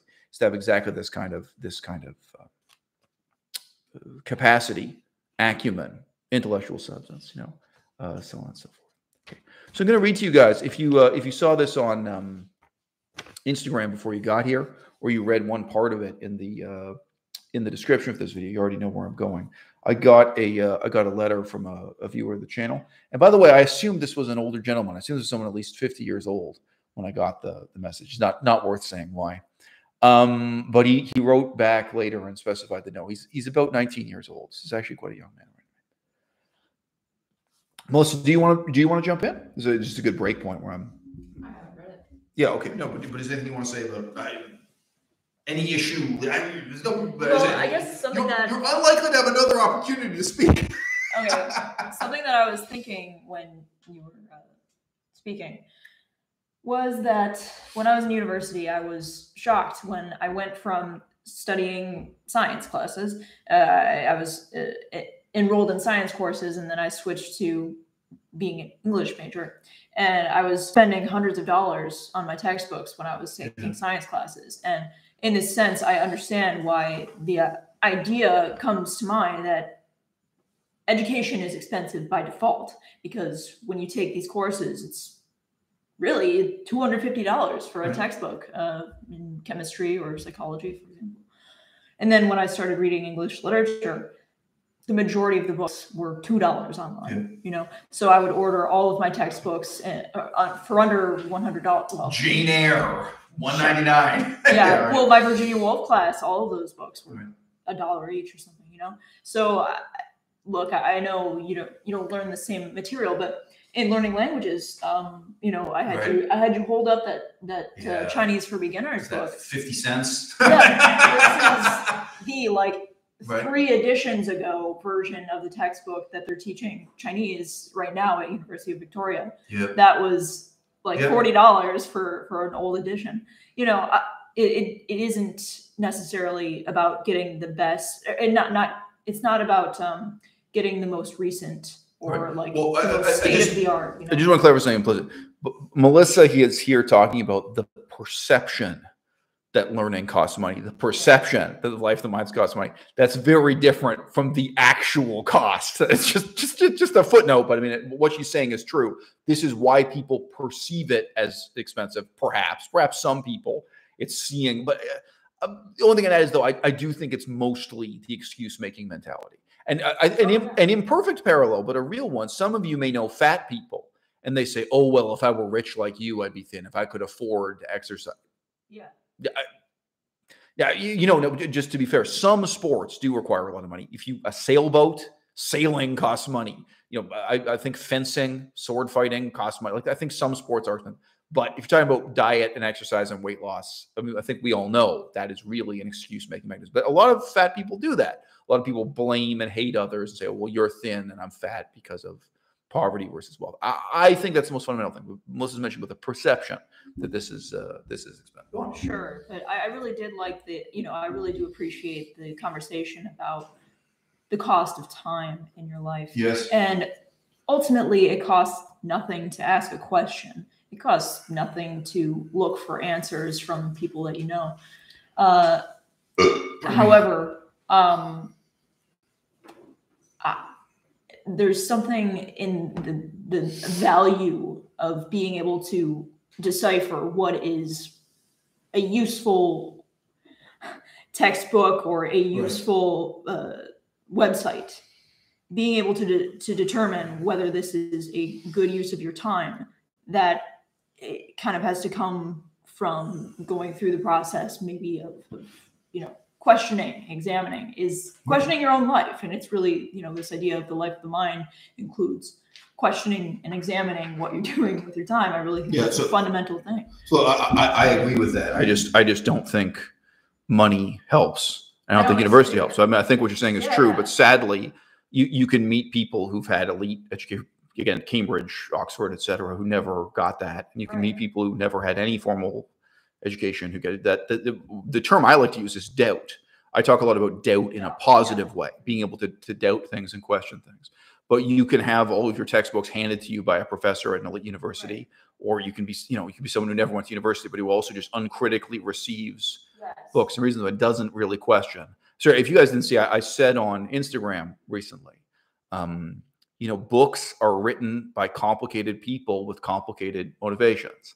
There's no such thing as a simple book about the history of World War II. Oh, I just want a simple introduction to the history of World War II. There's no such thing as a simple book on ecology. I think ecology is a great example. Just like, can you get anything about ecology that isn't propaganda, that isn't pushing several different agendas in the same book, frankly, you know what I mean? As a vegan, some of you will relate to that, whether or not you're vegan, but books are written by complicated people with complicated motivations. The authors themselves may not know those motivations, but you as a person buying and reading the book, you may be even more deceived. But yeah, that kind of doubt, that I'm just popping in to say that's not something you can buy. It's definitely not something you receive from organized education. Yeah. Sure. Yeah. I have a couple things to say there in response, but I've now asked several different people who majored in environmental science type degrees for recommendations for introductions to ecology. And none of them want to recommend anything to me because they all were able to see that what they were required to read for their courses was just crap. Same thing even with nutritional science. Yeah. Just as an example. Yeah. Oh yeah. Well, just given that we have been able to think these things through over time. So the other thing I wanted to say is that the conversations that I heard on the news, maybe it was more progressive news that I was listening to maybe 5 or 6 years ago, was about the value of education. And, Bernie Sanders was all about making education less expensive because everybody deserves to have a bachelor's degree. Everybody deserves to have this opportunity. And there was the concept that I grew up with was, you can't, or you ought not to critique people for being uneducated because you don't know their circumstances. Perhaps they grew up poor, and this is really getting to the opposite conclusion, is that you don't need to be wealthy in order to build up this ability to have doubt, to examine your life around you. One book that costs $20 could be invaluable to you. One book that costs $2. Yeah, go ahead. Yeah, sure. Or one book you download for free on the internet. But I'm just thinking of, in particular, Anatomy of an Epidemic. This book that's discussing psychiatric medications. I was just mentioning that book I quoted you guys from Seneca, so an hour ago. Less than $1. However, I don't like the translation. I might pay more for a better translation, but that one is less than $1. Yeah, but that Anatomy of an Epidemic book talks about people who grow up in poverty, people who grow up in going in and out of foster homes. They are poor, they are so poor, but they still are prescribed these psychiatric medications. And they know something's wrong, but they just don't understand it, So just one book like this can really change your perception of even just, what medications you've been taking your whole life. Sure. It sounds stupid, but it's not. What is medicine? What is science? What is politics? Those are really big foundational things. And I don't know. And at university, you're not going to get that input. No. Nobody's gonna do the thinking for you, and no one's gonna ask the questions for you. On the contrary, the main thing you learn at university is conformism. Is to unquestioningly follow the dictates of authority figures and to repeat back to them their own opinions.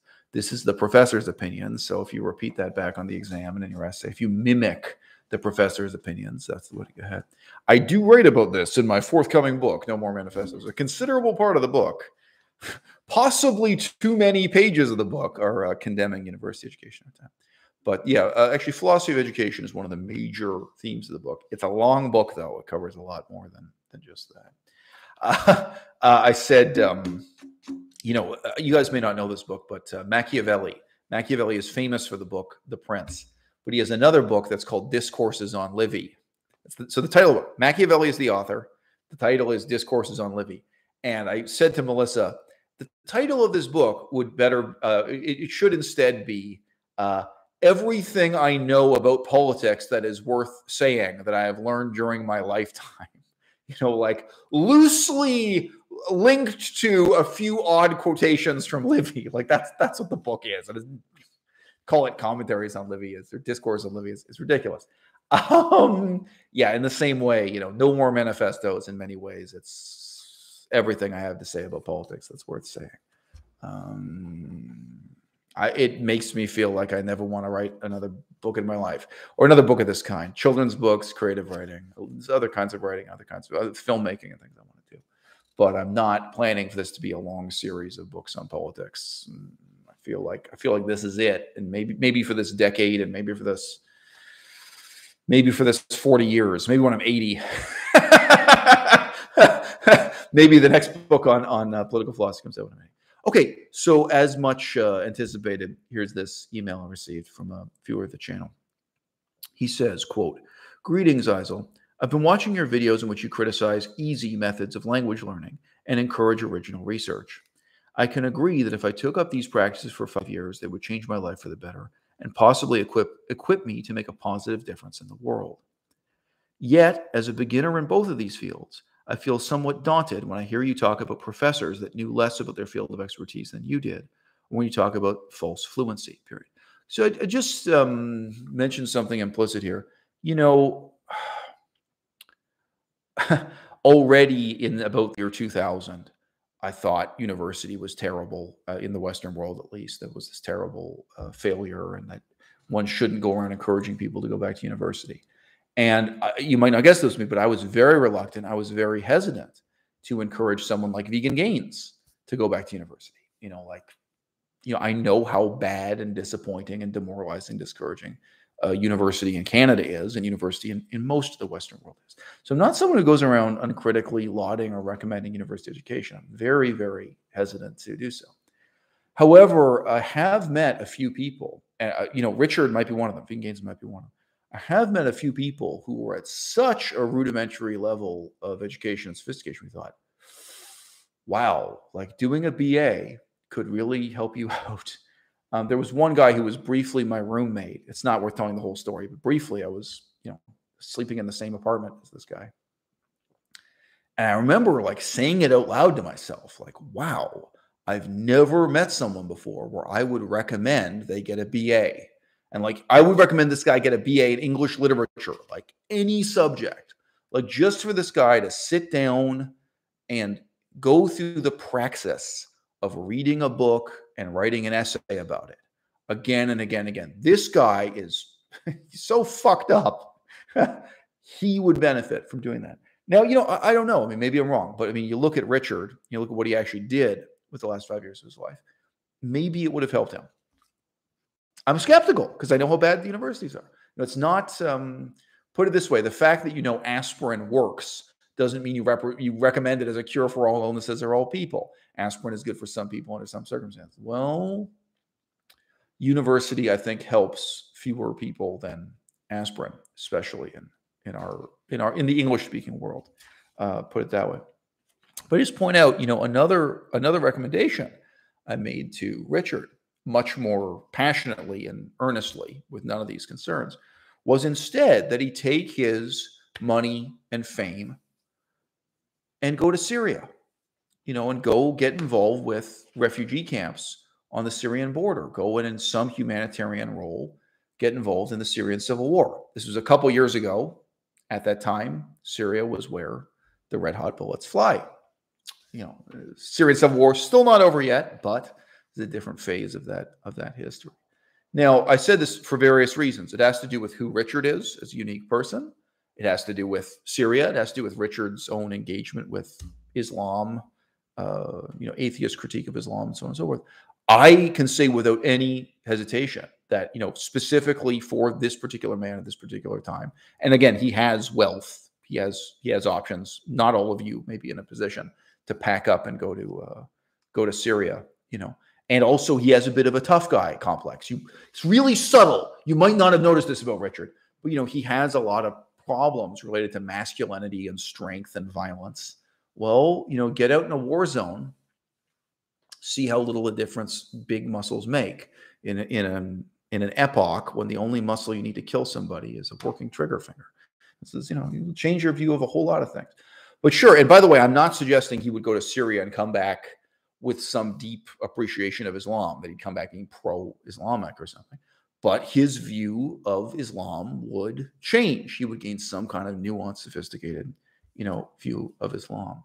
Now, 5 years is a long time. What if Richard had taken my advice? It's over 5 years ago that I made my most notorious criticism of Nina and Randa, the criticism they made a video responding to. We know they saw it, right? It's more than 5 years ago. I was in Kunming. I remember where I was. What if Nina and Randa had taken my advice? It's about 5 years ago. I started criticizing Erin Janus.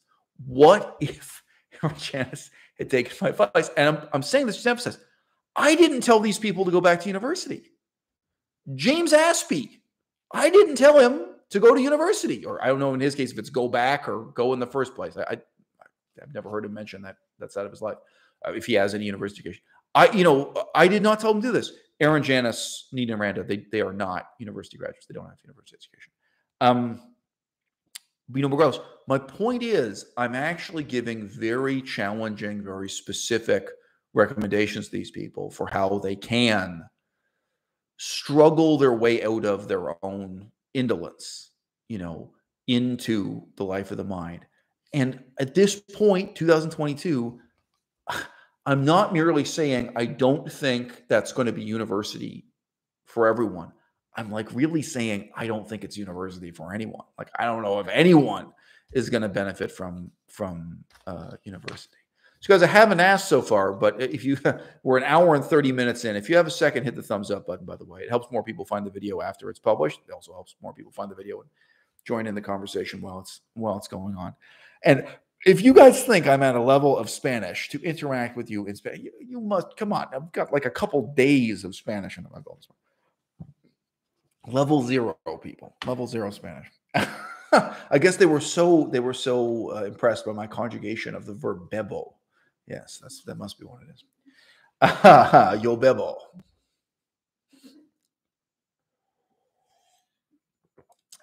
Tu bebes. Yeah, Frida is encouraging me. Yeah, well, think about how much Spanish I can learn in just 6 months, as opposed to how little Chinese Melissa is going to learn. Melissa is working hard on Chinese, but the progress you make in Chinese is so incremental compared to the progress you can make with a language like Spanish. Yeah. Anyway, so this is the problem. Alec in the audience says, Alex says, quote, I think both a liberal arts degree with an exchange year or humanitarian work in Africa or India would be good options for vegan gains compared to what he's been doing. There's a problem with the last clause of your paragraph there. There's a problem. I mean, anything's better than being a video game addict. Anything's better than being a drug addict, but again, I hesitate to say that. I think it's also easy to say for Nina and Randa, they would have been better off going to university than to it. But I don't say that.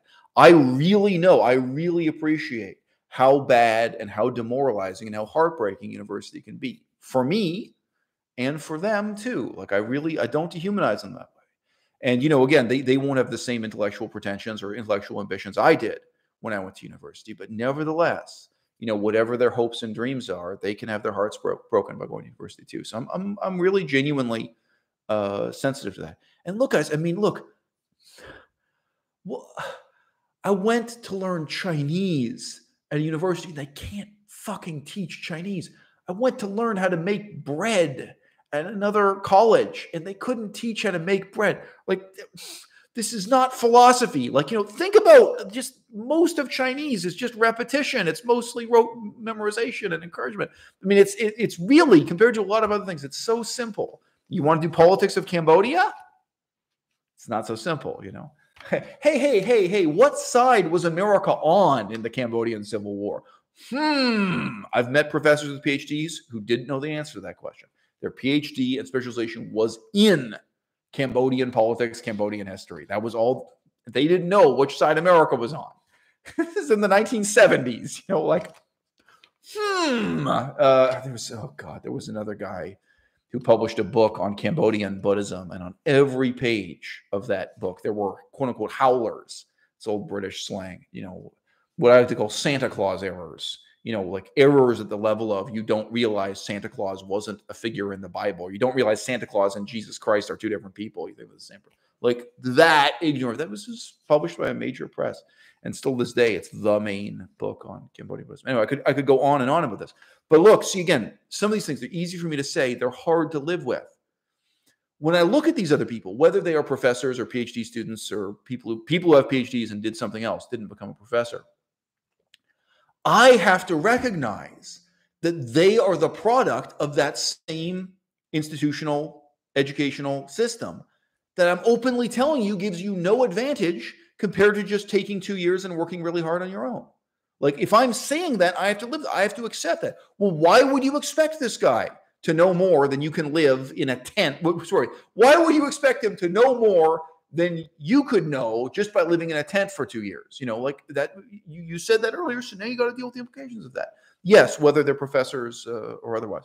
And again, by the same token, then you can't turn around and say to Richard, Vegan Gaines, well, Richard, why don't you just go back to university? You'd be so much better off.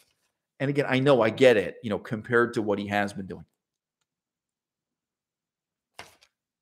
You know, I'm still not willing to say that. I'm not willing to be glib about that. I know how really life-ruining and heartbreaking university education can be. And we're not even dealing with the economics of it here.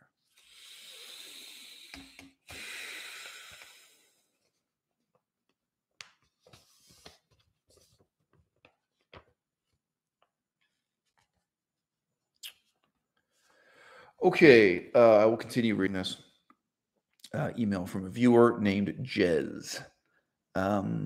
So he says, yet as a beginner in both of these fields, I feel somewhat daunted when I hear you talk about professors that knew less about their field of expertise than you did, or when you talk about false fluency. I was wondering if you ever made a video that specifically discusses your research process or the process you use to teach yourself languages. Would it make sense to familiarize yourself with the etymology and grammar of your own language first, or is that irrelevant? So obviously, I'm going to answer this question now, but I just mentioned I have made videos talking about the language learning aspect in the past, but they're specific to each language. So I know I've made videos talking about learning Pali. I know I've made videos talking about learning Chinese. And I have made videos talking about the critique of and discussion of the philosophy and praxis of learning languages. So maybe he didn't find the answer he was looking for, but that's different videos have approached that issue in different ways. And I think most of the stuff about research, those are in videos that are about the meaning of life, that just think they don't have research in the title. They say, hey, guess what the meaning of life is? And then research is like 8/10 of what I talk about in the answer. So that's all I'd say. I mean, babe, you remember this. I'm not addressing the audiences, babe.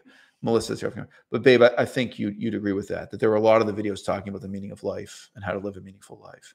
They get into research and what is research. Research isn't just something that happens in a lab coat kind of thing. So that's where I think that kind of material is hidden. But anyway, I'm not giving this as an excuse for failing to answer the question now. But I just say it's been discussed from different angles in different videos that way. I return to reading the email. Quote, I get the impression from watching your videos that whatever methods you use work very well. I haven't heard many people who can talk so eloquently, practically, and meaningfully about the subjects you do. I was unable to find any videos of this nature, but I was wondering if perhaps you had some I was unable to locate. Thanks. And he gives his name, Jez. So the reply I sent him, I was going to reply to you guys now, and I told him I was going to do a live stream. It's possible he's in the audience now. I don't know what time zone he's on, or see it tomorrow, what have you. But I wrote back and said, I'd be happy to make a video or live stream talking about this. But the reality is that I have a lot of experience with failure. Failure is in all caps. And people seem to miss the point that I'm not being self-pitying when I say that I failed and failed and failed. Like, failure is an important part of the process to talk about, you know. and that my current success in quotation marks, perhaps acumen or ability would be a better phrase, is really the result of a lot of failure. I'm not saying that I learn from failure only, but I think it is a very important thing to talk about. And you're never going to hear that from professors, you know. And even, like, to be fair, even if you have a really good personal trainer who's helping you lift weights at the gym, they're not going to talk a lot about failure. They're not going to talk about mistakes they made or misconceptions they had about weightlifting or injuries, like self-inflicted injuries because of things. That's probably not how they're going to present, you know, the learning process of gaining expertise in bodybuilding or fitness for you, you know. But of course, most of what we know about fitness and most of what we know about nutrition and most of what we know about works in sport, a lot of it does come from failure. You fail and fail and fail before. Well, I can't even say before you succeed. You develop acumen, you develop expertise, you develop, you know, capacity in large part through failure. But sure, we're not only going to talk about failure in this video. And I do think there have been quite a few videos about the philosophy of failure, talking about failure and regret and reflecting on that, not only in relation to research, but research and language learning, you know, being a part of it. So I can say we're talking about a method honed by failure, I suppose you could say. That's what I wrote in this message. A method honed by failure. Quote, I have several fans of the channel who are starting, I have several fans of the channel who started watching as teenagers and are now becoming scholarly young adults in their 20s. And I wonder how much different their lives will be just because they won't repeat my failures.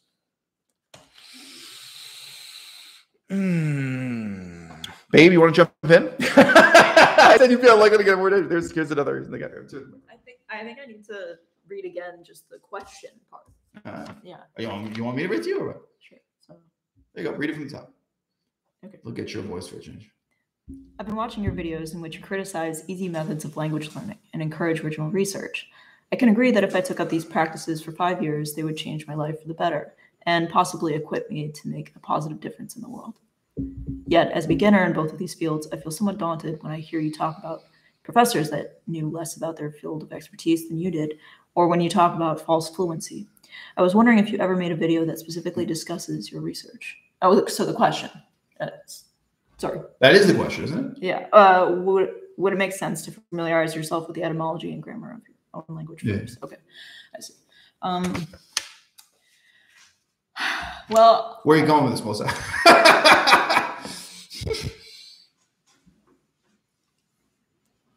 I think it's just, I mean, I understand. I know the feeling.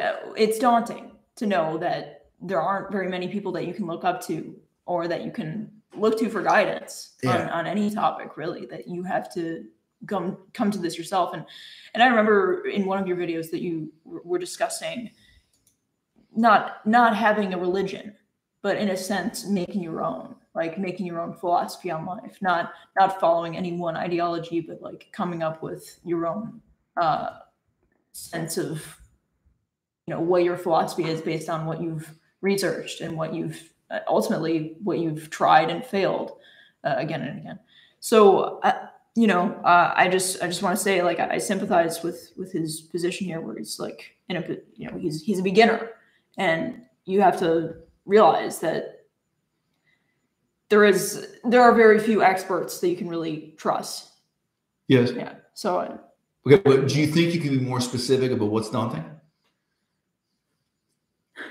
So I just know, coming from a Christian background, you know, you want to think that like people have answers and like, you know, that's a very basic but thing. Is that what's? Are you really saying that what's daunting is that there are no authority figures to look up to, and you expect there to be authority figures to tell you what to do? Well, is that what's? Maybe that's your answer. I can even think how I used to view medical doctors, how I used to view authority figures in the government. Yep. Just, you know, I can remember the perspective that I had even when I was 21, 22, 23, 24, where I felt very intimidated, thinking that other people knew a lot more than me. I just by default assumed that I was ignorant, I was stupid. But as little as I know, you know, I don't think of myself as that brilliant of a person. I'm stupid in a lot of ways still. I'm still very ignorant of a lot of topics.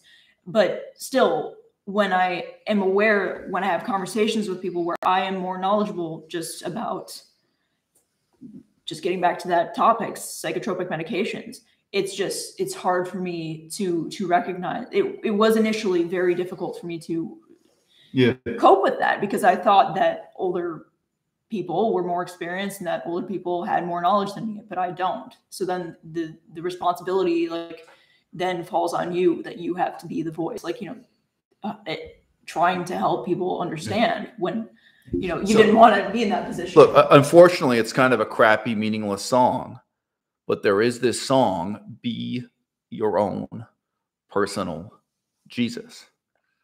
There's no one else to be Jesus for you, Your situation is peculiar, Melissa. So is the position of Nina and Randa. At some point in their lives, Nina and Randa have had to look at their father and realize this guy doesn't know jack shit. Now, their father presents himself as an expert, and he's a kind of community leader. I mean, if you don't know who Nina and Randa's father is, he stands on stage, he hosts colloquia, he introduces the speakers. Sometimes he's the main speaker himself. But Nina and Randa's father, they will have seen crowds of people applauding him. Sometimes they did the intro music, they sang or danced, and then their father comes on stage. They have seen their father shaking hands with some of the greatest scientists, some of the most respected scientists in the vegan community anyway, certain scientists and doctors who've published books. They've seen him interviewing and being received and treated this way. And it must be a very strange break with these fundamentally trusting, hierarchical, conformist attitudes for Nina and Randa now as they get closer to 30. I don't know, maybe they're 28, 29 years old now, and realize this guy is just a crank. This guy is, if you don't mind me lapsing into German, a Taugenichts. This guy just does not pull his own weight. And already, I'm sure, for Nina and Randa, as they get closer to 30 at 29 years old, they must feel that their father doesn't know anything that they don't know themselves, that there's really not a whole lot there. Maybe he knows how to assemble a radio, whatever. I'm not saying there's absolutely nothing, but, in terms of what's really important, what really matters in life. Now, I know Melissa's parents. I'm not going to turn this into a discourse on Melissa's parents, but I think you get the point. That's a real contrast to both how you viewed your father as a child. Now, your father doesn't have any such claims. You've never seen your father standing up on stage and being an expert. Now, in my case, it's an interesting contrast to both of those, because I saw people who celebrated my parents as great experts, and I always laughed at it. I knew what idiots they were. I knew what a sham this all was. I'd seen my parents on stage. I'd seen people politely applauding. I've never seen a crowd that was really thrilled by my parents. So, okay, yeah, here come the experts. All right, I got to listen to this. I'm just being honest with you. They probably at some point they've had a crowd that was warmer, but I've never seen my parents really received by a crowd very, very warmly. And, I'm very cynically aware of how little they know. And frankly, their limited reliability, let's just say, Now, anyone else could also just read my parents' published work and come to a pretty cynical assessment of them, but not a lot of people read books. My parents have published many, many books, by the way, just mentioned individually and collectively, and some of their co-authors on some they wrote separately. So I just want to say, I would presume that Nina and Randa went through a challenge. Now, some people, they look up to religious authority and they figure out these guys don't really know anything I don't know, or they realize how small the gap is. You know what I mean? I guess I'm kind of surprised that this, I'm not shocked, but I'm surprised this is the aspect you're drawing attention to as being daunting. So in a lot of religions, you can't know anything. You can't be an expert unless you can read Sanskrit, unless you can read Greek, unless you can read Latin, unless you can read Pali, unless you can read classical Chinese, right? There's some very clear demarcation, such as language ability, reading ability in a sacred language. And that's what separates the experts from the hoi polloi. That's what separates a rabbi from the average man in Judaism. Can you actually read biblical Hebrew? Most rabbis can't. Biblical Hebrew is not easy to read, even if you know modern Hebrew, by the way. It's not that easy to read and understand biblical Hebrew. But in any case, obviously the Bible is a heavily studied text, so you get a lot of translations and a lot of help with faking it. I knew one Hebrew scholar, and he was not religious, so I got some interesting perspective. I got one biblical scholar who did Hebrew specifically. That was what he did his PhD in. Oh, but, you know, once you realize, oh, I could learn that much Latin in like 2 years. You know, you and I both worked on Greek. Melissa and I both studied Greek briefly. What do you look, Greek, if you're just talking about reading Greek, reading philosophical ancient Greek, 2 years is a long time. Being able to speak and converse and do original writing in modern Greek, 5 years. That's not 2 years. It's just the being able to use the modern language, use that rapidly. It's a different kind of job. Being able to read ancient Greek on the page, 2 years. Easy. Oh, sorry. I shouldn't say it's easy. 2 years of hard work. Okay. And you can, so now what's the gap between me and you? What do you know and I know? Now, both with biopsychiatry, you know, antidepressants, psych meds, antipsychotic, the giving of medications for mood disorders, shall we say, trying to cure things like depression through pills.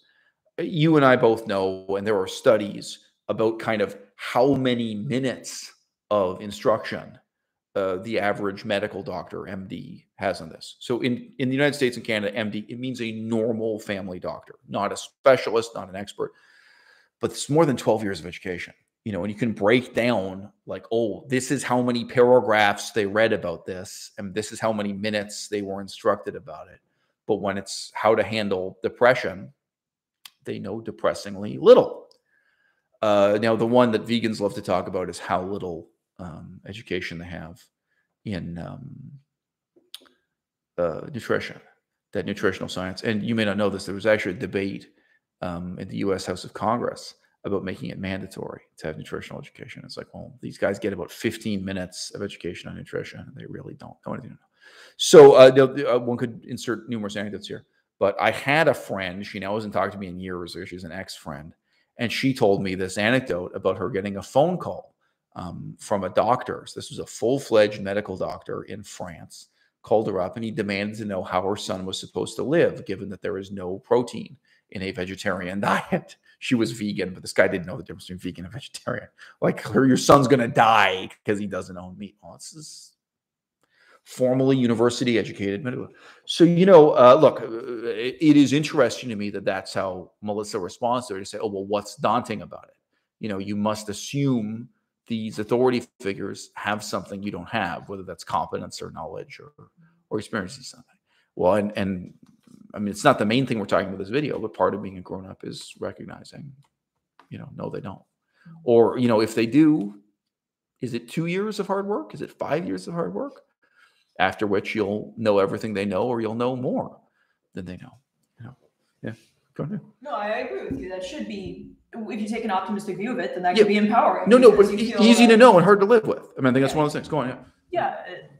But in the sense, it's empowering to know that you yourself can learn more. So, yeah, the optimistic view to take, rather, it's just, I agree with you. It's just the process of becoming an adult is realizing that you have to bear the responsibility yourself of learning things, and it falls on you. The responsibility is only on you. So yeah, I mean, I don't need to go into it further, but you know, in this sense, I trusted medical doctors when I shouldn't have. I should have done the research myself. You know, I should have trusted kind of that the skepticism that I had about antidepressants. I should have trusted the skepticism that I had about you know, the medications that I took for many years for controlling my acne. You know, like this is the kind of thing that I had my own experience of not trusting, realizing I shouldn't have trusted medical doctors, and other people in my life I shouldn't have trusted, you know. So I just say in this way, it's, you know. When you started learning Chinese, or when you first considered the option of learning Chinese, because you thought about it for several years before you committed to do it, what was daunting about that? I'm not saying this to contradict you, But I would think the answer has nothing to do with what we're just talking about. Maybe wrong, but when you think about learning Chinese, I don't think you envision that in terms of, oh, there's this other class of humanity who are doctors and lawyers and judges and experts and priests, and they have something special about them, whether innately or in terms of education, and that's why they can learn Chinese and I can't. I'm just suggesting you, to my knowledge, I mean, correct me if I'm wrong, but I don't think that was what was done. What is daunting? You had like 2 years of thinking. Maybe I'm underestimating it. It was 3 years, but some of that, something like 2 years. And then I was saying to you, look, do you want to do Chinese or not?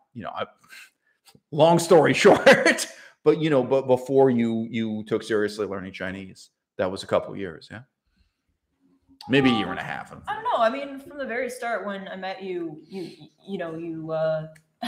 gave me. No, but this is not about me. The point is, what was daunting about it for you? No, because I know you can tell. I don't want to get into how wonderful and encouraging I was. Sorry, that's why I'm suspecting she's getting into it, because it's true from the beginning. I was saying, look, if you want to do this with your life, here's how. But I'm saying, what was daunting about it? Okay. Yeah, I'll think about it. But I was just going to kind of think about the timeline because, I didn't actually start writing characters until, writing Chinese. It was when we dropped out of baking school. No, it was prior to that. Yeah, it was prior to that. I'm just saying, it doesn't matter. So yeah, I just say what was daunting about it is just, I don't know. I don't know. I just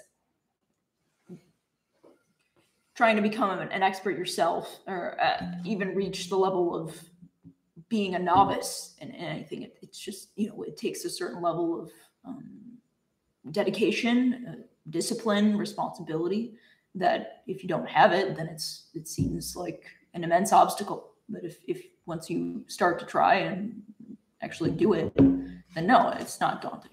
But yeah, just say. Okay, so I'm going to give my answer. I'm going to use your phrasing. You say it's daunting because it's going to take an immense amount of dedication.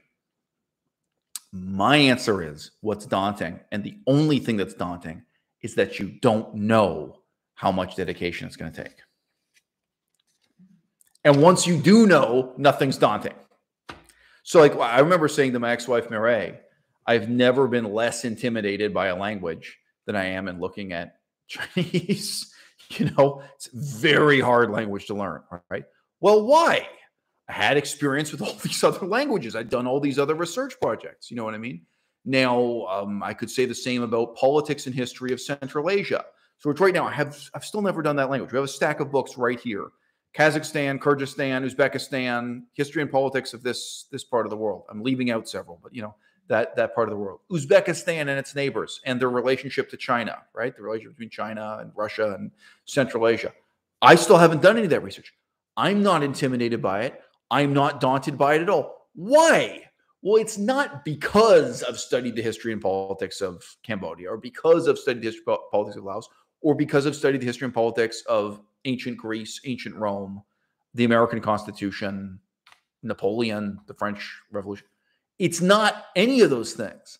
But I think what's daunting is just not knowing how much work, how much dedication, how much talent, or what kind of talent. Well, that's what I think it is. And then when you do know that, nothing's daunting. Now, we all know I'm an unusual person. Like, what I'm saying about myself, and nothing's daunting, you can kind of tell. You can pick up on the vibe. You can pick up on the big dick energy, to use the gross parlance of our times. You can tell I'm not daunted by this. I can take on any of those things. And there are a lot of different kind of jobs and real life tasks I can take on. And I wouldn't be daunted by it at all, right? But it seems to me that not knowing, that's really the problem. Yeah, sure. And right, but look, okay, but see, enough. The problem is the word enough. How much discipline? So like right now, Melissa, you're at level 1, 2, or 3 with Chinese. Melissa's made a lot of progress. I'm giving it a number because level 3 out of 10 or something. I don't know, because we haven't tried it. But she's made a lot of progress in Chinese in the last 1 year. Okay. But as little Chinese as you now know, like as little ability as she has in Chinese, still, let's say I was given some kind of business opportunity, some kind of career opportunity linked to Russia. So, oh, wow, I've got this amazing opportunity, but you and I are going to have to live for 10 years speaking Russian. Now, it's very easy for you to estimate and calibrate how much work would be for you to learn Russian. And I think even you can start to feel in your mind what it would be like just to do spoken Russian. Like, okay, I'm just going to work on Russian to be able to speak to people, as opposed to I want to be able to read the newspaper. I want to be able to write an article published in the news. Like, there are different levels. There are different aspects to this game. How much vocabulary and how much depth, how much you're like. Now, so by the way, I also have a sense of how much work. It's a lot of work. Russian is not easy. But my point is, it's finite. So then you have a sense of what is enough, right? Now, look, some of you guys will know exactly what I'm saying here, and some of you won't. I've talked about math this way sometimes, where like, well, I don't know how much would have to go into math. Well, but I kind of do. It's in some ways it's a good example, sometimes it's not. If you want to master chess, don't. It's a waste of time. Don't master chess. But some of these things, have you done enough math that you can think about, okay, how much time and energy is that going to get? Or is that totally intimidating to you? Is that totally daunting to you? Because you can't really imagine practicing and building up the ability in a particular type of math. So like the math that's used for the stock market is very different than the math we use in political science, social science statistics, or the medical science math, or, math used just to dole out drugs at a pharmacy, measuring concentrations of drugs, that molar math and so on, math for chemistry, but do you know enough to know what this is going to demand of you, what this is going to take you? That's my thesis on what's daunting. Now, I think what you said about authority figures, and as I say, I think respect for your own father, this is kind of classic, but for some people, it'll be a Buddhist monk or a priest or something else. What is the definitive, authority figure? I never had the illusion that my teachers knew anything more than what was written down in the book they were reading out from, and they didn't really know that much about that. I mean, it was very obvious to me. I had a history teacher I liked well enough, but he was very open. He was a beer drinking, sport watching ignoramus, and he barely knew what was in the history textbook. Nice guy. I didn't grow up with the illusion that my teachers were well informed, erudite, sophisticated people. I didn't. Maybe my whole life would be different if I regarded my teachers that way, if they'd been the kind of people who could command that kind of respect from me. It's a finite number of people we're talking about here. And probably some of them watch my YouTube channel. I'm not making a claim that no teachers are intellectuals. Some teachers are real intellectuals, but it's rare. And you may not have had a single teacher who really was an intellectual you could look up to that way.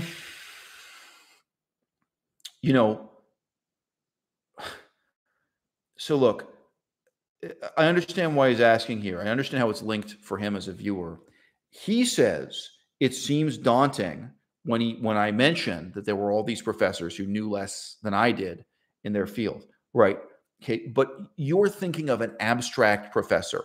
You're thinking of like a Lego man. So the toy Lego, you get a kind of a man who isn't a particular man. He's a generalized example of a human being, and you put a different hat on him.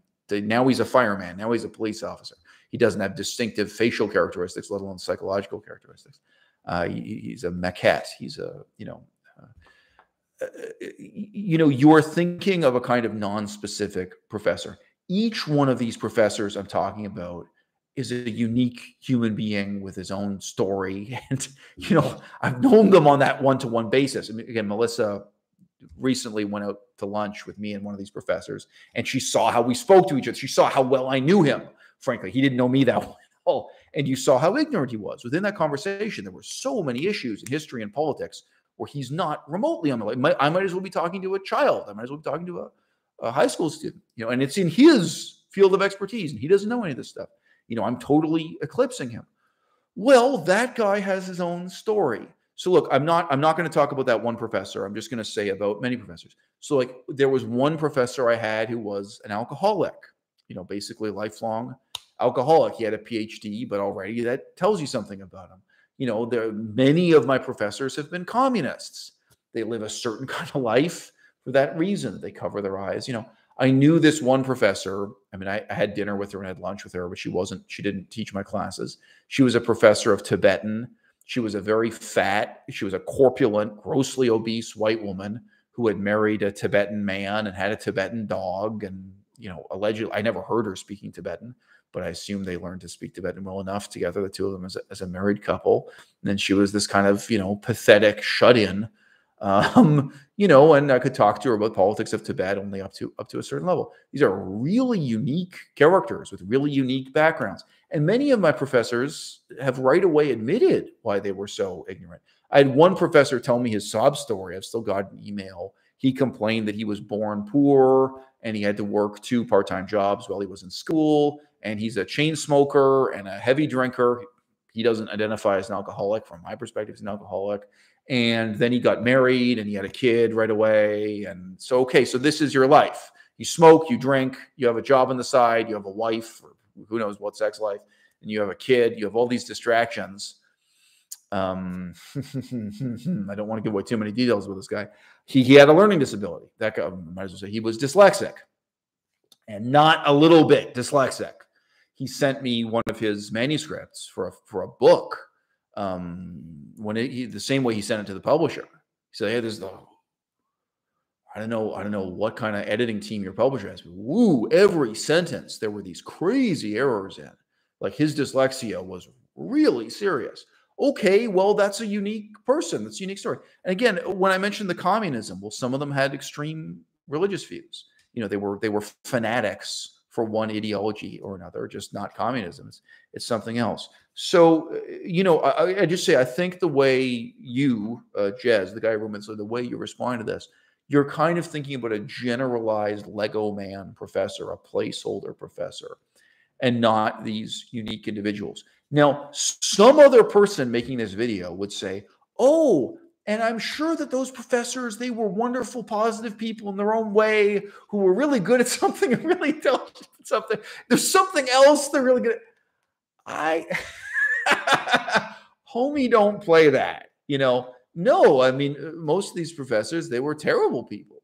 And a lot of them told me openly about their drug habits and their sex lives and all the ways in which they're terrible people. But I mean, the single most common vice is just laziness and authoritarianism, that once they become an authority figure, nobody questions them and they don't question themselves, and they stop growing and they stop learning as soon as they possibly can. And, I knew professors who were colleagues of my ex-wife, and I knew professors who were, connected to my ex-wife and her journey, as well as the ones I've been connected to now at 5 different universities myself or something. And all the universities where I went and met professors when I was talking about becoming a student there, when I was proposing that I get a master's degree and PhD at different universities. I mean, Melissa, you were with me at that university in LA, right? You met those professors. They're human beings. Yeah, I guess I would like to say something. Oh, okay. It might be that I was influenced more by the fact that I was trying to get into science and that I was taking courses where I had a sense that these people just knew more than me. Like if I took a class on neurobiology, right. I remember one of my professors, he was an expert in that field. And then when I did coursework on speech language pathology, I knew that these people, they had right. the skills that built up. So in this sense, like I was still in that mode in my early 20s when I thought that professors really were experts and so on. So I just say, I understand, but you've had way more experience. No, but what I'm talking about is calibrating that. So guys, yeah, I've applied for many different jobs and looked at going into many different lines of work. One of them was bricklayer.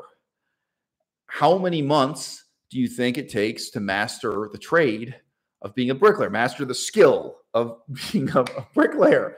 Depending on what country you live in, it may be generously estimated at 3 months. In some countries, just 3 weeks. There are different systems, 3 weeks of training, and now you're a bricklayer.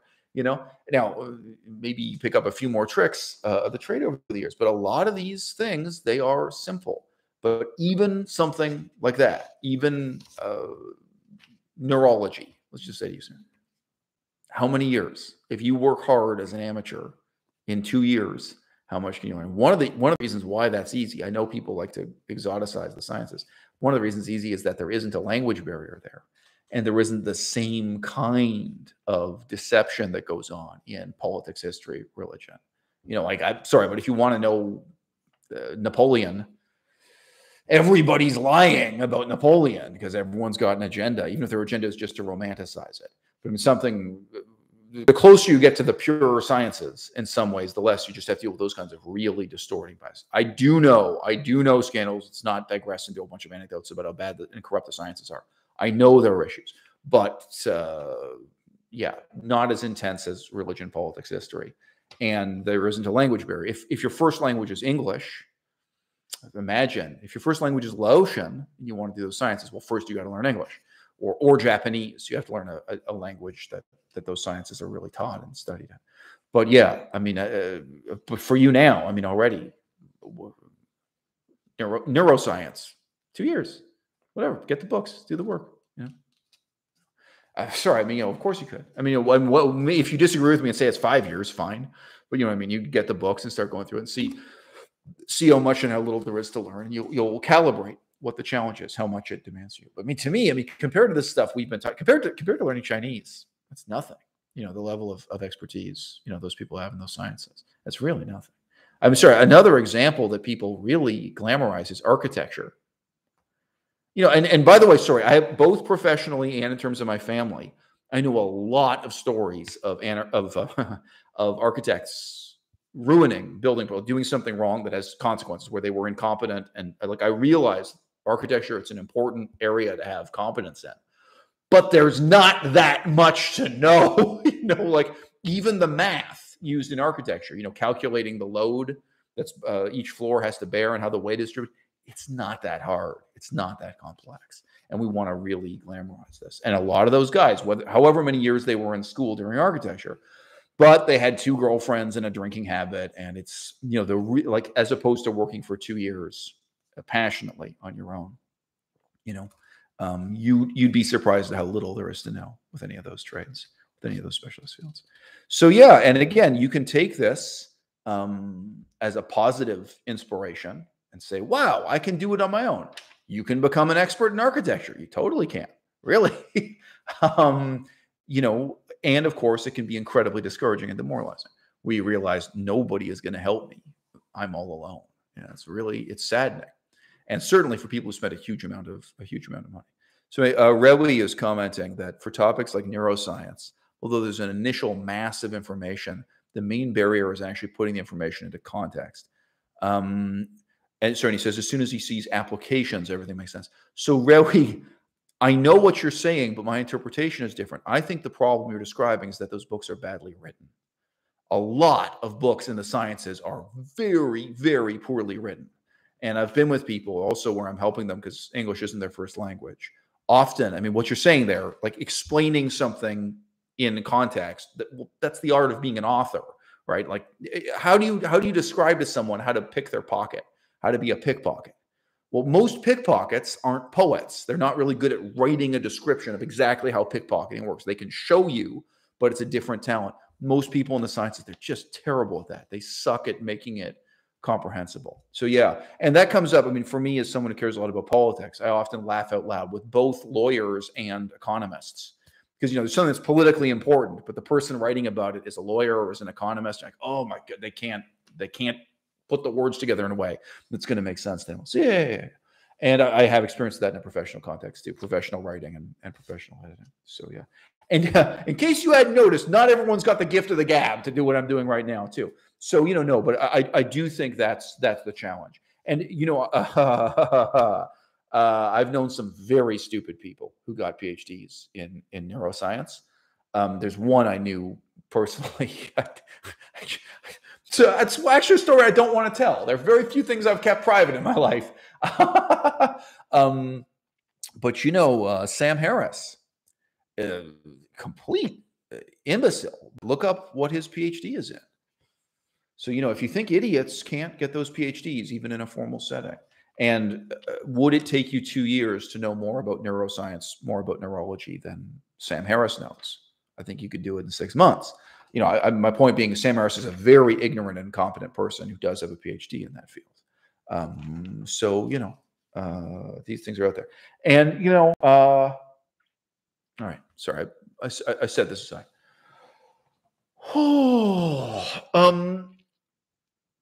We've certainly set we've certainly established the picture frame very well here now for the picture I'm going to paint, in response to this.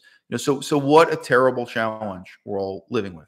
Being in a world where it's all up to you.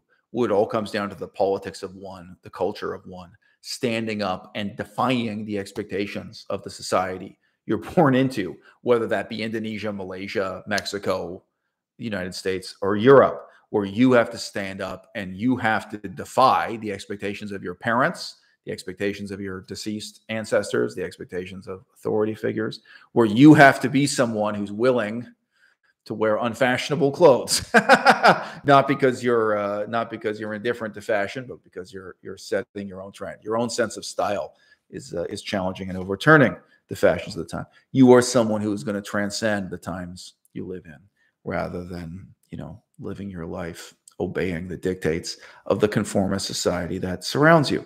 And you happen to be born in a time when the institutions have no wisdom to offer you. They have no help. They have no guidance to offer you. But on the other hand, what used to be the exclusive power, exclusive privilege of being in that institution, it's become readily available via the internet or just on paper. You can order books you can order them on Amazon, this kind of thing. It's a book, but you still got that book through the internet. The internet has made book shopping a lot easier and a lot more effective.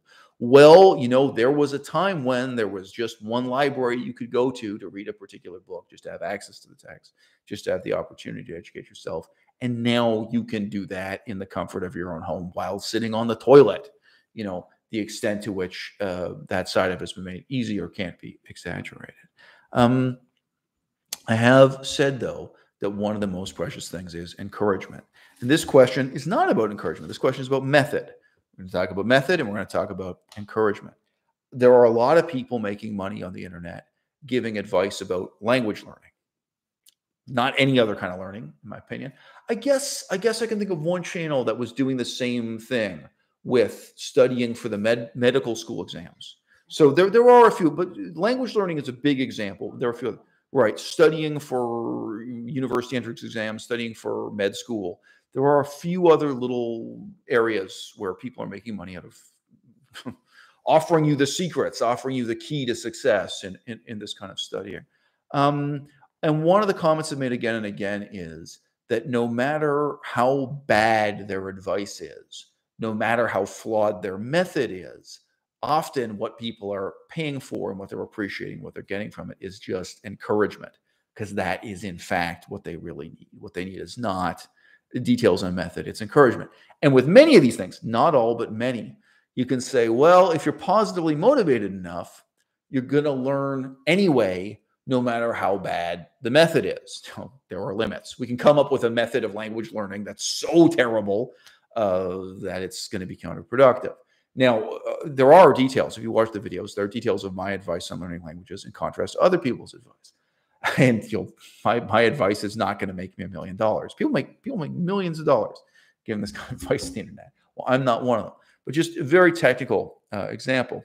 One of the pieces of advice I've given is go to the index of your language textbook and memorize all the vocabulary first. So you memorize, just the nouns and verbs, I guess. So you really can recognize and know the meaning of these words first, and then do the language exercises. Now, I'm going to get to live up to my own hype here. Babe, could you pass me the book that's under that keyboard there? So I have a very boring language textbook here for Spanish. This is brand new. I think it arrived yesterday. I don't think it has an index. I would have to go through. I wonder if the vocabulary is listed somewhere. I'd have to go and extract the vocabulary somehow. Okay, so... but that would be an example where I'd be saying, okay, memorize all the words first, then do the sentence forming exercises, because then, anyway, your experience of learning, your experience doing exercises is very, very different. Okay, so there's some very unpopular advice. I've never heard anyone else on the internet. I'm just being honest with you. That's how I taught myself Pali. Well, it's not the only thing I did, but I memorized every single word that was in at least 3 Pali textbooks, maybe more. And then I did the exercises, and then I read the articles. And yes, so this is not the only field I had experience in. It was peculiar then when I met people with PhDs in the field who knew so much less than I did. Now, I'm just being real with you. All the people with PhDs I knew, and even the Buddhist monks I knew, they also hadn't even learned the alphabet for Pali. They hadn't learned how to read and write the orthography. Different story. So it's kind of amazing how the rudimentary basic elements of learning were being ignored in the 21st century. Perhaps that's true of other fields. Perhaps it's not. So, you know, there is this sense in which method is exaggerated in its importance because it's the aspect that you can monetize. It's the aspect that I can get you to pay to learn on the internet, that different kinds of gurus can say, well, pay me and I'll teach you the method with this simple trick. And then on the other hand, method becomes this kind of mask that's worn over the face of just providing encouragement. Now, again, very briefly, I think all of you would agree this is true with fitness advice. Like what they tell you is, pay me and I will teach you the method. I will teach you the technique of how to lift weights. How much technique is there really? Most people who are paying a personal trainer, it's not method. It's not I'm sorry. If you ever done squats with a bar, like, you know, gee, do you know how to do an arm curl? Do you know how to do a bench press? Like, really? You need to pay someone every week to stand next to you while you're doing a bench press? Well, you do need it, but not for method. You're doing that for encouragement, right? Oh, I've got to be at the gym on time. I've got to be at the gym at 3 o'clock because that's when my personal trainer's there. Whatever it is, you're doing it partly so that you don't let them down, and you're doing your best. And one of the most common things personal trainers, they just tell you to lift more. They just tell you to try hard. If you were there alone, you wouldn't give it 100%. But because that person is there staring at you, you give it 100%. A lot of this you can say about language learning too. Now, I'm going to go back. I don't think it's true about life of the mind. I'll say so in a second.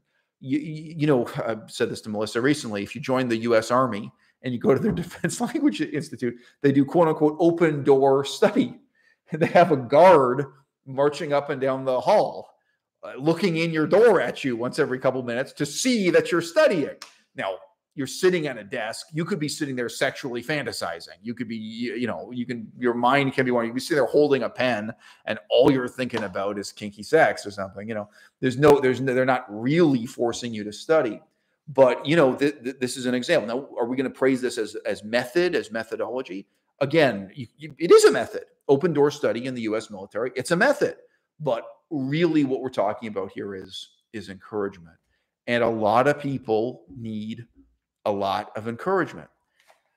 And you can probably say I'm one of these really rare people where I don't, or I don't anymore after the alluded to reality of, look, I didn't start out with all the right answers. I failed and failed and failed. And I learned through a lot of failure. I don't need anyone to encourage me. You know, just even at this university, give me the library card and watch me go. I don't need anyone to help me. I can do the research. I can write the essay. I mean, no one has been better prepared for PhD level studies than I am, including my background, by the way, as a professional editor. When I was an editor editing other people's PhD theses, like there are all these things I've experienced with it, prepared for that.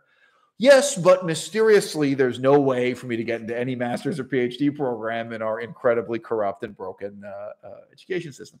But look, I'm in having this brief aside to say, well, I don't need a lot of encouragement. Still, the little bit of encouragement I do need is decisive. It matters. And I recognize most people at every age, you think it's hard at 19. I don't know this guy's about exact age, but he's about 19, the guy who wrote this letter to me. If you think you need a lot of encouragement at 19, how much encouragement do you think 65-year-olds need? If you're 65 and you're just getting started on Chinese, you're 65 and you're trying to learn about economics, you're 65 and you're trying to learn about politics, and you're 65 and you're challenging misconceptions you've had since you were 19, false assumptions you know, you're having to turn those corners. It's very uncomfortable. It's very difficult. People in their 60s need a lot of encouragement to develop intellectually. So it's not just at age 19. It's not just when you're young that you need that. But look, you know, I got fan mail the other day, and I responded completely politely and positively, but I got fan mail about my Chinese language education videos. So I got someone writing in saying, hey, I really appreciate these videos you did to help people learning Chinese. And he had some specific requests. Most of them use traditional Chinese. He said, could you provide also simplified Chinese? Anyway, whatever. You see the videos. Some of them have both. Some of them don't. But anyway, Most of the ones I made when I was in Taiwan, most of them had both simplified and traditional. I remember dividing the screen. So I wrote back in a totally positive, friendly way saying, hey, part of me wants to say, hey, fuck you. Like part of me wants to say, do you have any idea how much work it is to make those videos? And I get nothing positive back in my life from it. And I don't make those language education videos anymore for Chinese.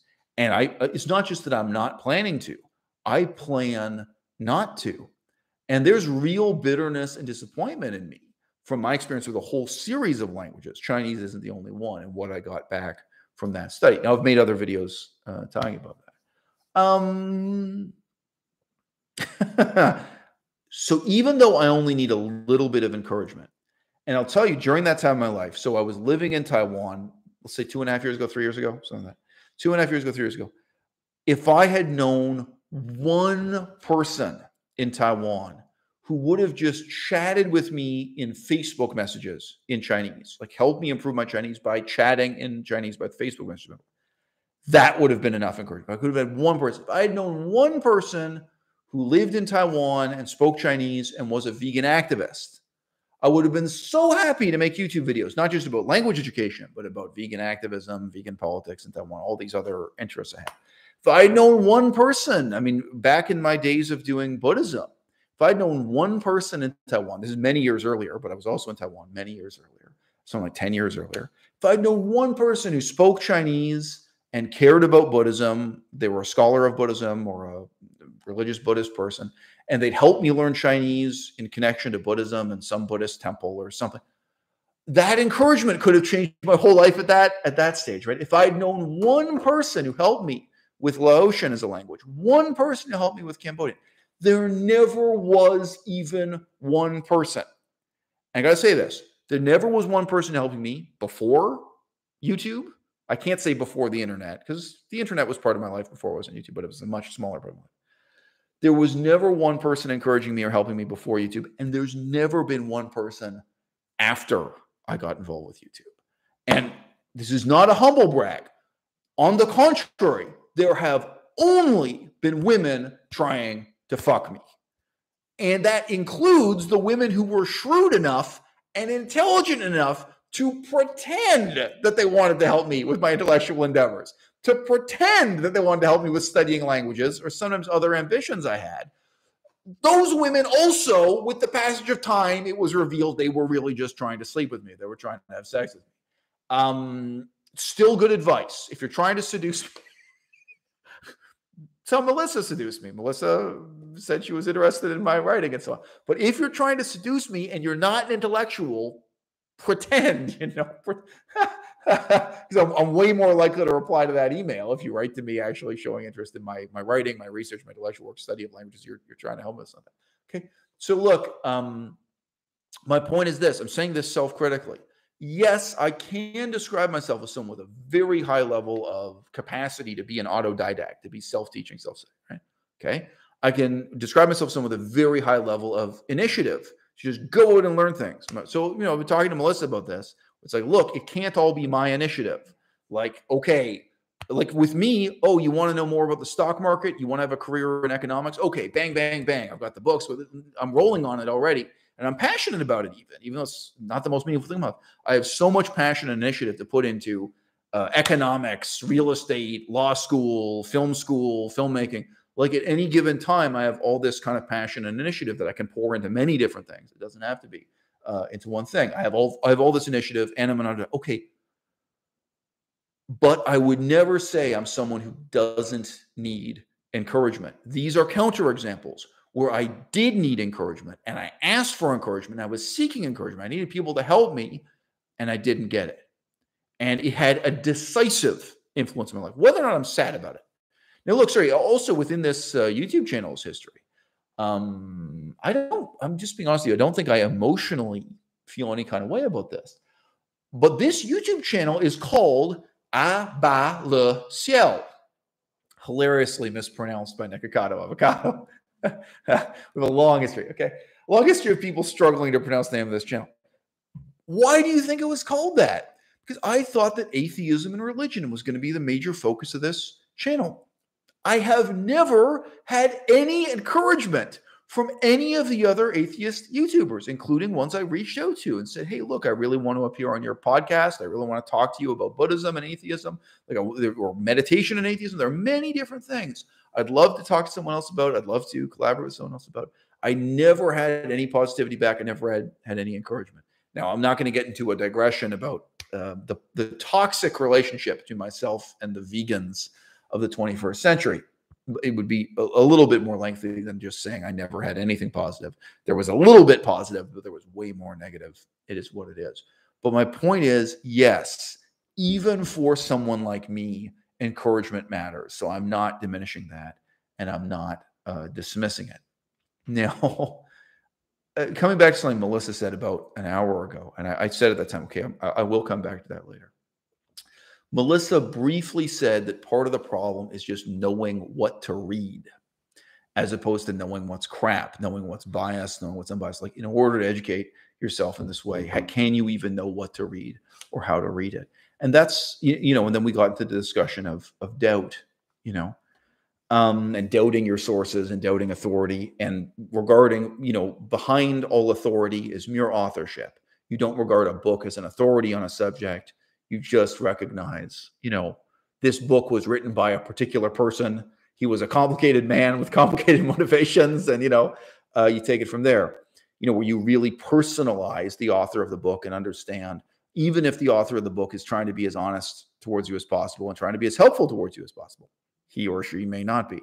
That actually there may be many different levels of deception and self-deception involved, many different levels of dishonesty.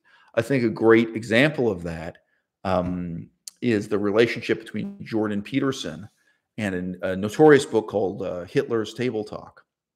So it's now been proven. So Hitler's Table Talk, this is kind of allegedly the final philosophical statement from Adolf Hitler. What do you know? A bunch of crazy Nazis produced several very different versions of the text, because the Nazis were a very eccentric bunch. I mean, it wasn't one unified philosophy in that sense.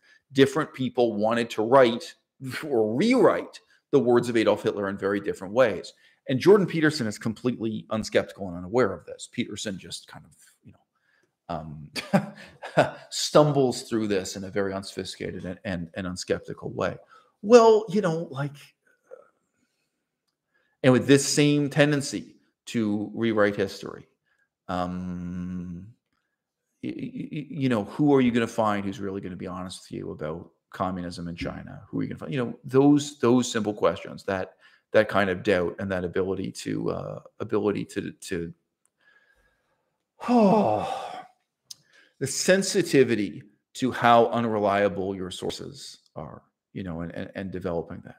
And we've already said that's not something you're ever going to get from university. It's not something that's going to be handed to you by an authority figure. You're more likely to develop it despite university. It's realizing that your professors are lying to you, realizing your parents are lying to you, realizing your priest is lying to you. It's more likely to give you that sense of wanting to interrogate these sources and compare multiple sources and figuring out who's lying, why, who has what agenda, so on and so forth. But yeah, the extent to which things are unknowable just because of that kind of bias. That's a huge, huge barrier, and it's not just a barrier to being an autodidact. It's a part of the intellectual life.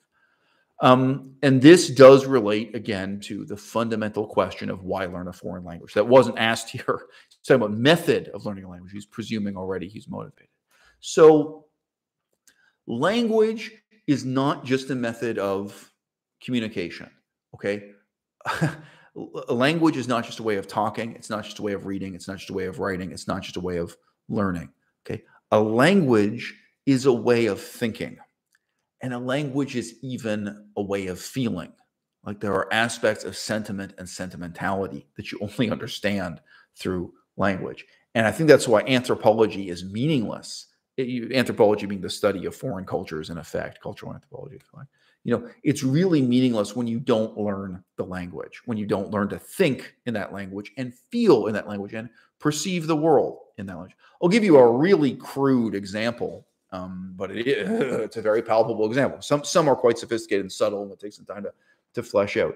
In many, many of the languages of Southeast Asia, the way for boyfriend and girlfriend to speak to each other, the way for young lovers, like for teenagers, to refer to each other, they are sexualized terms that explicitly say that like the male is an older relative to the female. It's like uncle and niece kind of stuff, right? Now it's different. Southeast Asia is a big area, and you can look at each language. Both Japan and Korea, this is East Asia, not Southeast Asia, they have this weird stuff, not quite older brother, younger sister. They have these very strange vocabulary.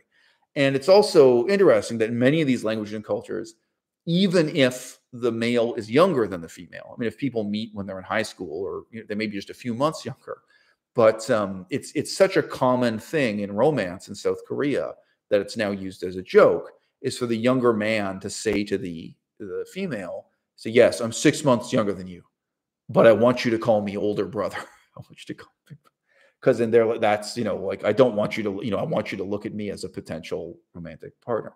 Okay, this is built. I don't approve. I don't approve. What can I tell you? I mean, cultural anthropology is fucked up. And you're looking at all this stuff. As an outsider looking in, if you don't actually learn the language and live with it, again, this is a very crude example, right? It's not just a way of talking, not just a way of reading, not just a way of writing. It's a way of learning. It's a way of being ignorant. It's a way of ignoring things, right? Like language also lets you ignore problems, lets you conceal problems, right? But, the way in which family roles and being older versus being younger, age gap relationship, the way that's sexualized and is built into the language and is built into the culture. Okay, something more sophisticated. The whole vocabulary of communist ideology in Southeast Asia was Buddhist. During the Cambodian Revolution, during the Cambodian Civil War, it was Buddhist vocabulary, Buddhist phrasing, and even Buddhist liturgical formulas that were used to teach and preach the precepts of communism. It was explicitly Theravada Buddhist. Now, to appreciate that, you've got to study Cambodian. You've got to have. I don't approve. It's really fucked up, right? Okay, but you have something very interesting there. Now, already though, like I've had the experience of studying that. It's not obvious. I also studied Cambodia and Laos. Pardon me. I also studied the history of communism in Laos, the history of communism in China, not just the history of communism in Cambodia. Okay, you recognize this? Wow, to an extent that an outsider would be unaware of, the way people understood communism in this culture and got committed to this ideology, right? It happened through Buddhism. Buddhism was like an intermediate ideology. To what extent do Italians think about communism in Catholic terms today?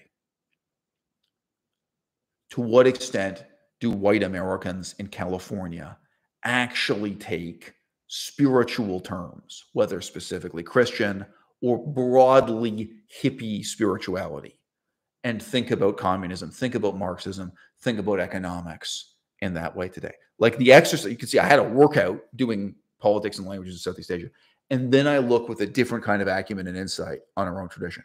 And I can see right away, MMT, modern monetary theory, modern magical thinking about economics, left-wing people. Sometimes they're left-wing people buying into right-wing hype, right? The idea of the government giving everyone a salary every month. This was right-wing libertarianism. This is Friedman's idea. Forget the monthly check from the government. What do they sell it as now? UBI, universal basic income, right? So universal basic, that was a right-wing libertarian idea, but now it's been taken up by the left wing. MMT and UBI and believing that money is infinite. And the so-called zeitgeist movement, I think we just passed the 10th anniversary. They were huge and all that. Now again, English is my first language. But in a sense, the distance I have from that by working on another language and another ideology, right, that prepares me for looking at that. Oh, gee, I noticed you guys are actually using deeply Christian or deeply spiritual and magical. The way you're describing this, the way you're setting this up and teaching this, actually, you're thinking about this in this religious way. So, these are examples. My point being, there's a lot there you're never going to really understand or appreciate without working through a foreign language, and that encounter with foreign language, foreign history, foreign politics, it very directly deepens your analysis of, your understanding of your own history, language, and politics, and the way they interact, even if that's only because it estranges you from your own history, language, and politics. It gives you more distance. It gives you more detachment. It gives you more of a gap to work across. Paradoxical as or not as that may seem.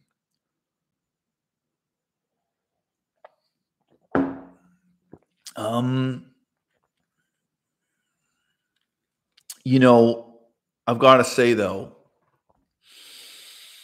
I don't think you can develop as an intellectual by having someone stand over your desk and invigilate you, you know. So this came up under several different headings in this conversation, in this video.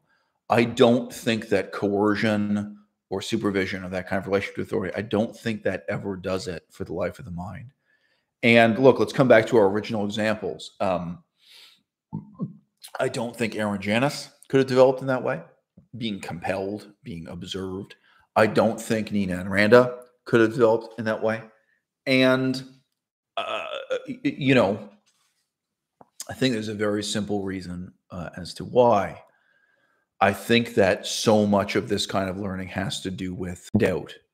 It has to deal with not overcoming uncertainties, but embracing them and exploring them.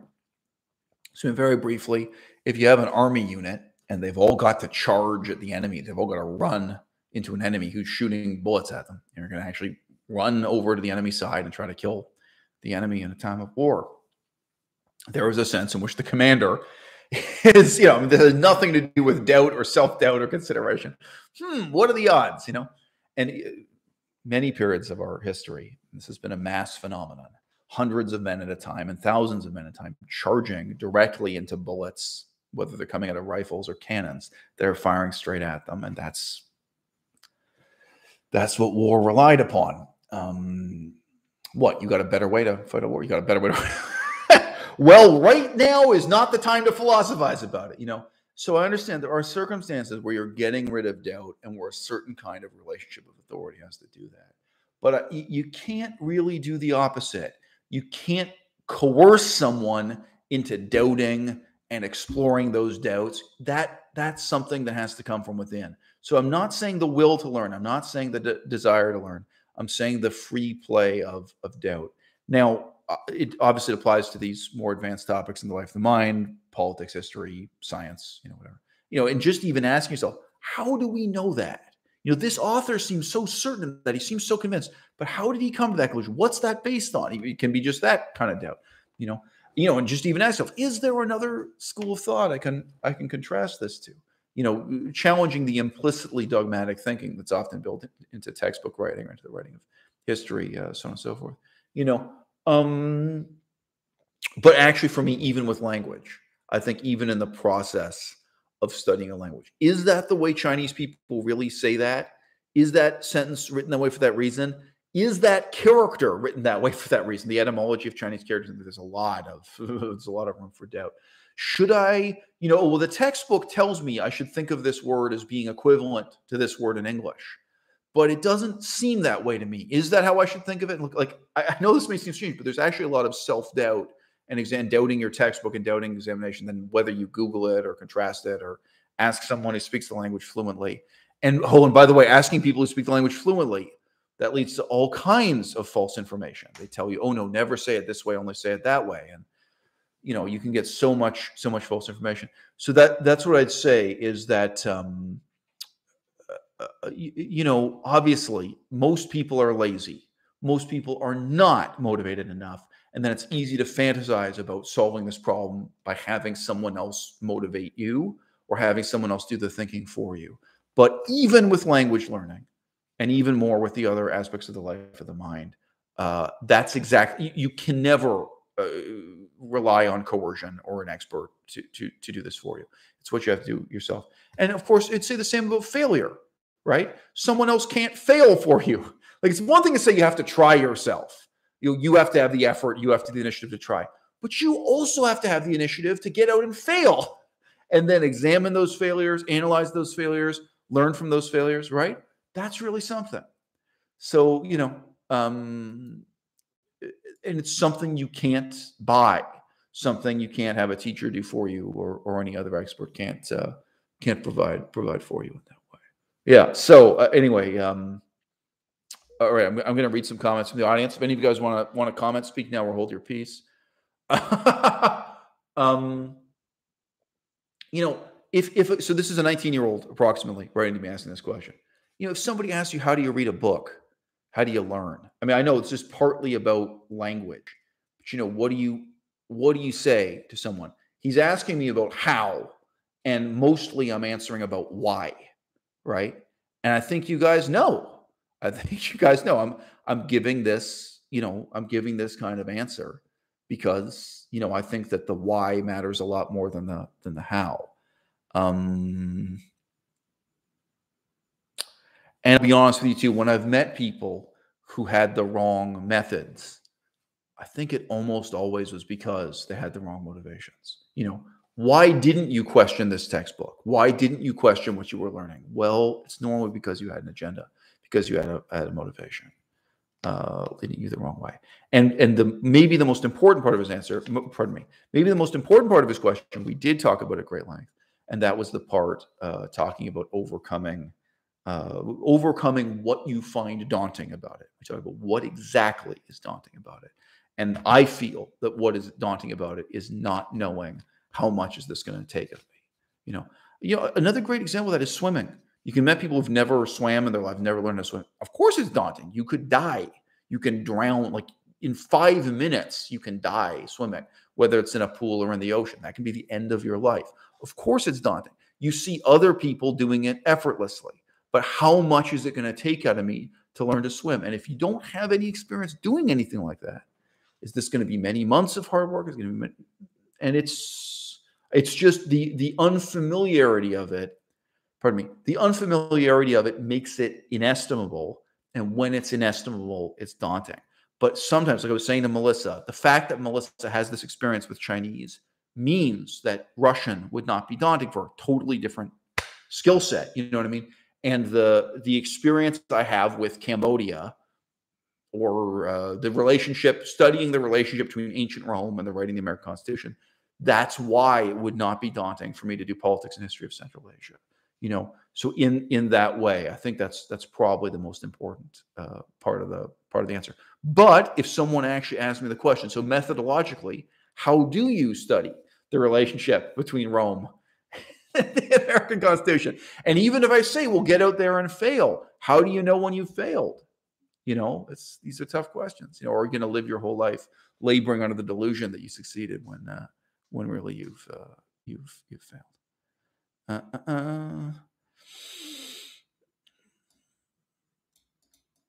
Okay, so totally down to earth question here. Marco asks, Marco is curious to know, do I study pop culture, slang, and street speech when studying a foreign language? So Marco, okay, maybe this is useful to people, maybe it's not. The resources available to me, the materials available to me were very different in these different languages. When I worked on Laotian, there were very few books written in high quality contemporary Lao. And I concluded the main thing for me to study was probably Karl Marx, was the writing of Karl Marx translated into Laotian. There were not many books written at a really high quality, high level of seriousness about politics or anything else. I was like, well, I can read Das Kapital in Laotian. You know, when I lived in Phnom Penh, Cambodia, I was listening to, and listening to is misrepresenting it. I was very carefully studying rap music in Cambodia, in Khmer. And I mean, it's a very slow process. So I got the DVDs where you have the lyrics written on screen and they're speaking very fast and you're writing it out. So you have to pause and write it out. And, you know, the screen would go to sleep because it's not expecting you to pause. So you're pausing, you're writing out, you're doing the analysis and then learning and hearing the music back. So, I mean, those are two extreme examples in terms of what you have to work with. Right now, for contemporary Chinese, you know, the lectures of Xi Jinping in Chinese, periodically he gives a lecture multiple times per year. He'll give a lecture. He speaks very clear, very slow Chinese. Melissa was trying to listen to a news report in Chinese. It was Mumble City. It was totally mumbling. And I said, well, how can you listen to this? Well, you know, Xi Jinping, when he gives these formal lectures to the whole of China, of course, you get the transcription too. You can get it with subtitles. Well, I don't mean English subtitles. You get the Chinese right now, but he speaks very clearly. You know, so that's a resource you can use.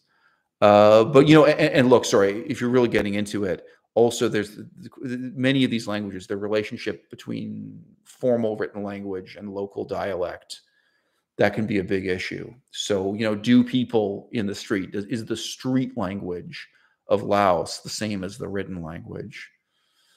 Depends which street you're talking about, because Laos is fragmented into 48 different languages. And, you know, with Chinese, could go on a big monologue here. Very often the language people are speaking is very, very different from the language that's written. So the theoretical language is very different from the practical language. And then you have to ask yourself, how much time do you want to spend on one or the other? And what resources do you actually have? How is it actually possible for you to study one or the other? Yeah. These are tough practical questions. Melissa, we have a gap here. Is there something else you want to add, or a question you want to raise, or something else? Because I recognize we've partly answered this question and partly haven't. But look, you know, I feel sorry for the actual guy who sent in this letter. The main video I'd recommend was why I'm forcing you to read Aristotle. So there is a video on this channel, and it is a somewhat meandering video. It is a conversational video. It's not a hard-hitting direct answer. But, you know, maybe that shows my reckless optimism that you can read Thucydides and read Aristotle. I give a specific list of exactly what books you should read, and you can develop out of that intellectually. Now, for Melissa, it wasn't easy, but you did the work, and ultimately you got the results. Yeah. Yeah. Yeah. I don't know if I do appreciate that I had your influence from the start with Chinese. You know, Yeah. You had already gone through the process of finding resources and finding what resources weren't any good. So I know earlier you said not to digress into how you motivated me to study Chinese, but just from the start, you know, you introduced me to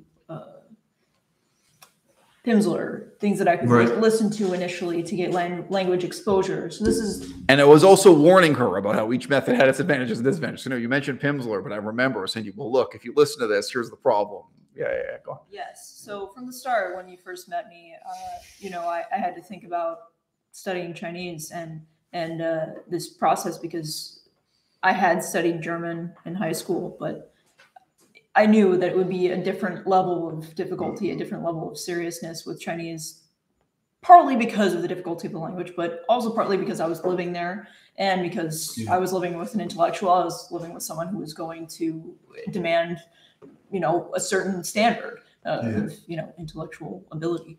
So I just say, I appreciate that I had your input and I had somebody to guide me along the way. And I know most people, I recognize that most people don't have that.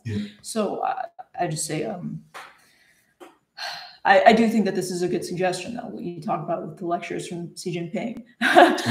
You know, because this is just pragmatic. What resource do you have? Yeah. But you know, in conversations that I've had where you are involved, you know, this idea of learning a second language through politics, I don't see it very much online. No. So, but I find it really interesting. And just this morning, I was reading, you know, I was listening to the news in Chinese, trying to, and learning about these different places that I'm already learning about Ukraine and the situation with Russia. But if I learn it in another language, you know, that just brings more into my life. And, you know, I'm someone who enjoys, you know, talking about politics. So I know it's not for everybody, but still, you know, I think it's a real world application, and it's something that you're hearing in the news every day. So yeah, that's what I think. Yeah.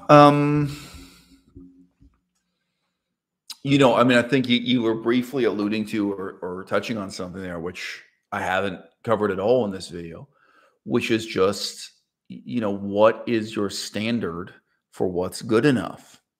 And I mean, you said there in passing, living with Eisel Mazard, living with a real intellectual, living with this particular intellectual, you knew you were someone who had very high standards for you.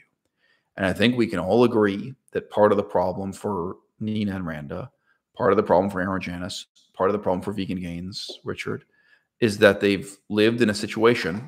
Sometimes they've chosen to live in a situation, but they've been living in a situation where everyone has really low standards for them. Everyone says, oh, good for you. Good for you. Everyone's happy that you're childish. Everyone's happy that you showed up.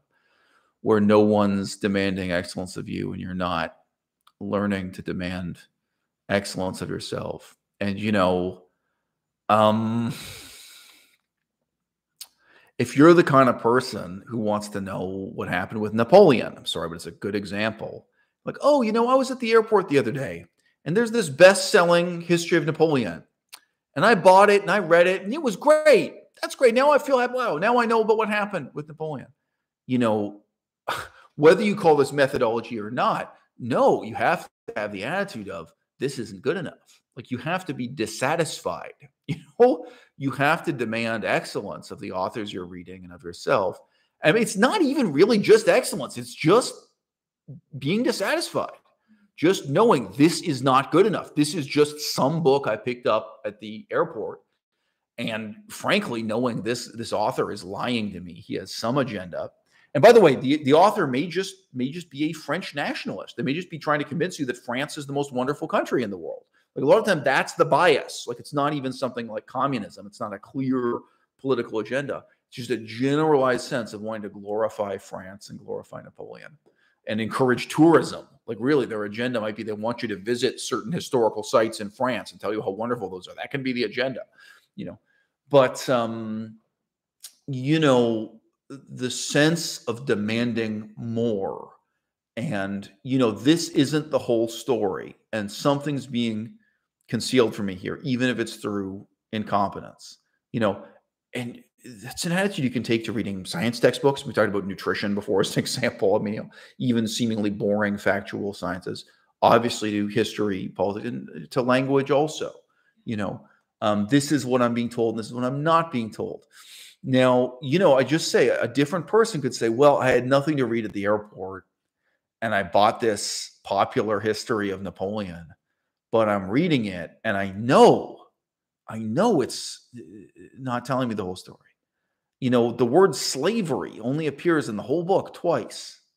Well, what about slavery? You know, what about Haiti?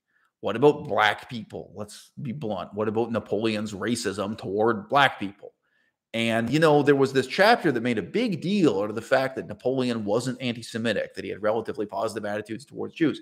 But then, you know, the part that described what Napoleon actually did in Egypt and what he actually did in Haiti and his relationships with slavery and black people and Arabs, you know, it got real vague. It got real evasive, you know, you know, like where you're not satisfied, you're demanding more, you know. I mean, maybe that's what this whole video should have been about. Like, I'm sorry, this is just coincidental. I'm saying at the end, right? But I mean, what Melissa has had with me is someone who was tutoring her in having that attitude. So I have mentioned this before, but years ago on the channel, when we went to Greece, so we were briefly in Athens, Greece, Melissa did read, and she actually typed out a short history textbook on history of Greece. So it was exactly the kind of book you'd get in an airport to read. It was a general, hey, here's the history of Greece, making it easy for you. Like it wasn't some kind of incisive, hard-hitting book. But I said to Melissa, as soon as I started reading it, don't you realize the author is a communist? And she was shocked. Melissa already knew a lot about communism. She'd studied the history of communism in China. It didn't occur to her at all that she was reading communist propaganda about Greece. And I immediately started giving her examples. Only a communist would say this, or some far left socialist who's almost a communist. This has real crazy propaganda elements. And so there were many different things about it that were communist propaganda. But one of the things I asked her was, don't you notice how strange the pro-Turkish bias of this history was? Like a large part of the history of Greece is war with Turkey, you know, ancient, modern, medieval, in every period. Don't you notice he's going out of his way to tell you again and again how pro-Turkish he is? And I'm guessing this is fashionable on the far left in Greece, right? Now, again, I'm not just criticizing Melissa, right? I'm showing her. So look, I'm sorry, guys. I didn't think about this till now. It's good. Look, it's great. Most of my videos, most of the time is spontaneous. But Jez, this is the most important part. It is. This is the most important part of the answer to your question. It took us 3 hours to get here. And, I think it's true that has to be applied to the language textbooks, to the lessons, to the reading of history, to the reading of politics, to the reading of science, to everything is this really demanding thing of wanting more of the books, wanting more of your professors, wanting more of the system if you are in an educational system, and wanting more of the books that happen to have come into your hands if you're a self-taught person. And part of what's going on there in my mind is, I've said this so many times on the channel, sympathy is an analytical tool, right? And successful. What Napoleon accomplished in Egypt was glorious and successful. Okay, sympathize with the Egyptian perspective, right? Sympathize with the perspective of an indigenous person in Haiti. Well, can't say that, whatever. A black liberated slave in Haiti, someone who was a slave in Haiti. Sympathize with their perspective. Take a moment to imagine it. How did they feel about Napoleon? And even, the war between Napoleon and Austria. Oh, this was glorious. This was all wonderful. Okay, if you were alive in Vienna at that time, how would you have felt? How would you have felt at this stage? Then how would you have felt at this later stage? Because the alliances shifted over time. I'm not going to fill in all the details here. But you're going to find flaws in the perspective of the narrator, the perspective of the author, the perspective of the authority figure, just by thinking that way. Now, the way I was able to learn so much Chinese in a short period of time in Kunming was obviously of demanding more of my teachers too. And I said, there was a conflict at school. I said, look, I'm not doing this. I'm not learning this way. One of the teachers, she wanted to give me lessons about driving a car, turn left. It was completely boring. Turn left to the traffic, turn right. She wanted to do these rote exercises. I said, this is not what I'm paying for. This is not what I flew to China for. No, and I had this program. I created my own program where I was writing an essay every day. I was doing original composition, then talk about that. I did do rote memorization of vocabulary, but it was vocabulary that was meaningful to my life. And, I was practicing speaking, reading, and writing every day. But it's like, no, I'm not doing fill in the blank exercise about red light, green light, turn left at a traffic, turn left at an intersection. We're not good. It was a big conflict. People at the school were really shocked. I'm sorry, I could describe it. It was obviously very upsetting for the teacher. And I think I left a black eye on that institution in a lot of ways. But they also said, obviously I was one of the best students they'd ever had. I was there. I could see my competition. I saw people who'd been studying there for years, for like 5 years, and they hadn't learned as much as I learned in 5 months. I got to see those differences too. But yeah, that's hard because that's face-to-face dealing with an authority figure who says that they're in charge and they're an expert in teaching Chinese. And what do you know? And you say, well, this is what I know. That's hard. When you're alone with the books, it's not hard in that way, but you have to actively imagine these things. You have to actively imagine there is another perspective here that I'm not hearing. And, again, so with Napoleon, it may seem obvious. Oh, there are two perspectives. So I'll give you an example. You're trying to learn about the history of the Vietnam War. Babe, where is that book? I've never had time to read this. Woo! Yeah, remember this? Still, I haven't read one page. It's too late to get that. Have you read one page? Many of the books you have. Melissa's read some bits. I'm busy. I'm writing a book. I don't have time. Yeah, I'd love to read that book though. Okay, it's really easy to look at Vietnam and think, oh, so there are the pro-communists and they're the anti-communists. Or indeed, many people look at the history of Vietnam and think, oh, there are the communists and then there are the Americans. Allowing yourself to think through, first speculatively, first hypothetically, and then to go out and research and see the other perspective. Oh, no, there were some people who really believed that Vietnam should be a monarchy. I mean, it may seem obvious, but it's not that obvious. What was the perspective of a traditional monarchist Buddhist in Vietnam? And that there were a lot of those. Oh yeah, I guess. And I guess they wouldn't have really supported American-style democracy, and they wouldn't have supported communism, and maybe they kind of felt like modernization in general was bad. Yeah, I guess that must be a significant political voice. right? And like, oh, wouldn't there have been people in Vietnam who really sincerely were in favor of democracy, but who had some kind of sophisticated understanding that there were other countries around like Japan. Like America wasn't the only example to look at. And we're watching what was that? Oh, yeah, I guess so. And now, again, just being able to think about that speculatively, being able to sympathize with it, being able to think, well, if I were alive at that time, this is what I'd be worried about. This is what I'd be thinking if I were living there. And then going out and investigating that and getting the other side of it. When I was really a kid, I mean, this was, I was young. I was young and naive. I remember when I decided to research Spain and the role of Spain in World War II.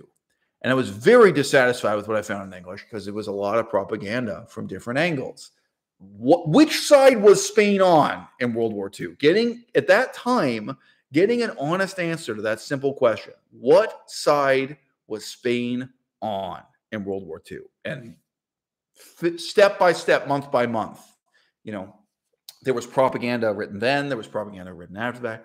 Nobody was all that comfortable in facing up to what had happened in World War II with Spain. And I did figure it out. And I remember I researched and wrote an essay about Spanish wolfram.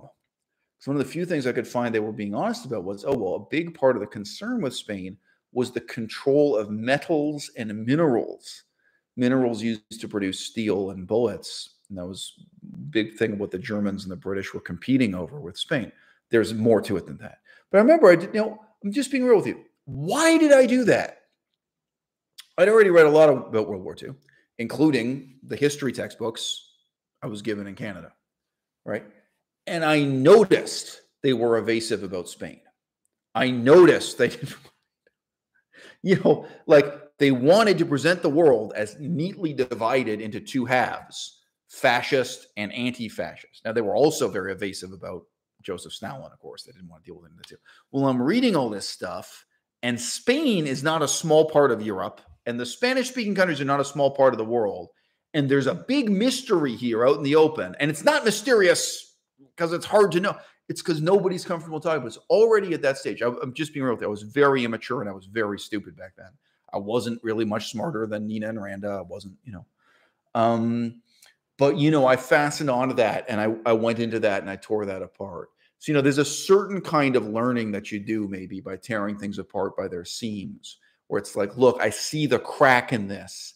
And that makes me question the whole facade. And now I want to know how and why that whole facade was constructed, So I think that's part of learning. And that relates back to what I said earlier, that you can't get this shortcut by having someone else stand over you and forcing you to study. That doubting. And when you get good at it, it becomes systematic doubt. It becomes a system. It becomes a method.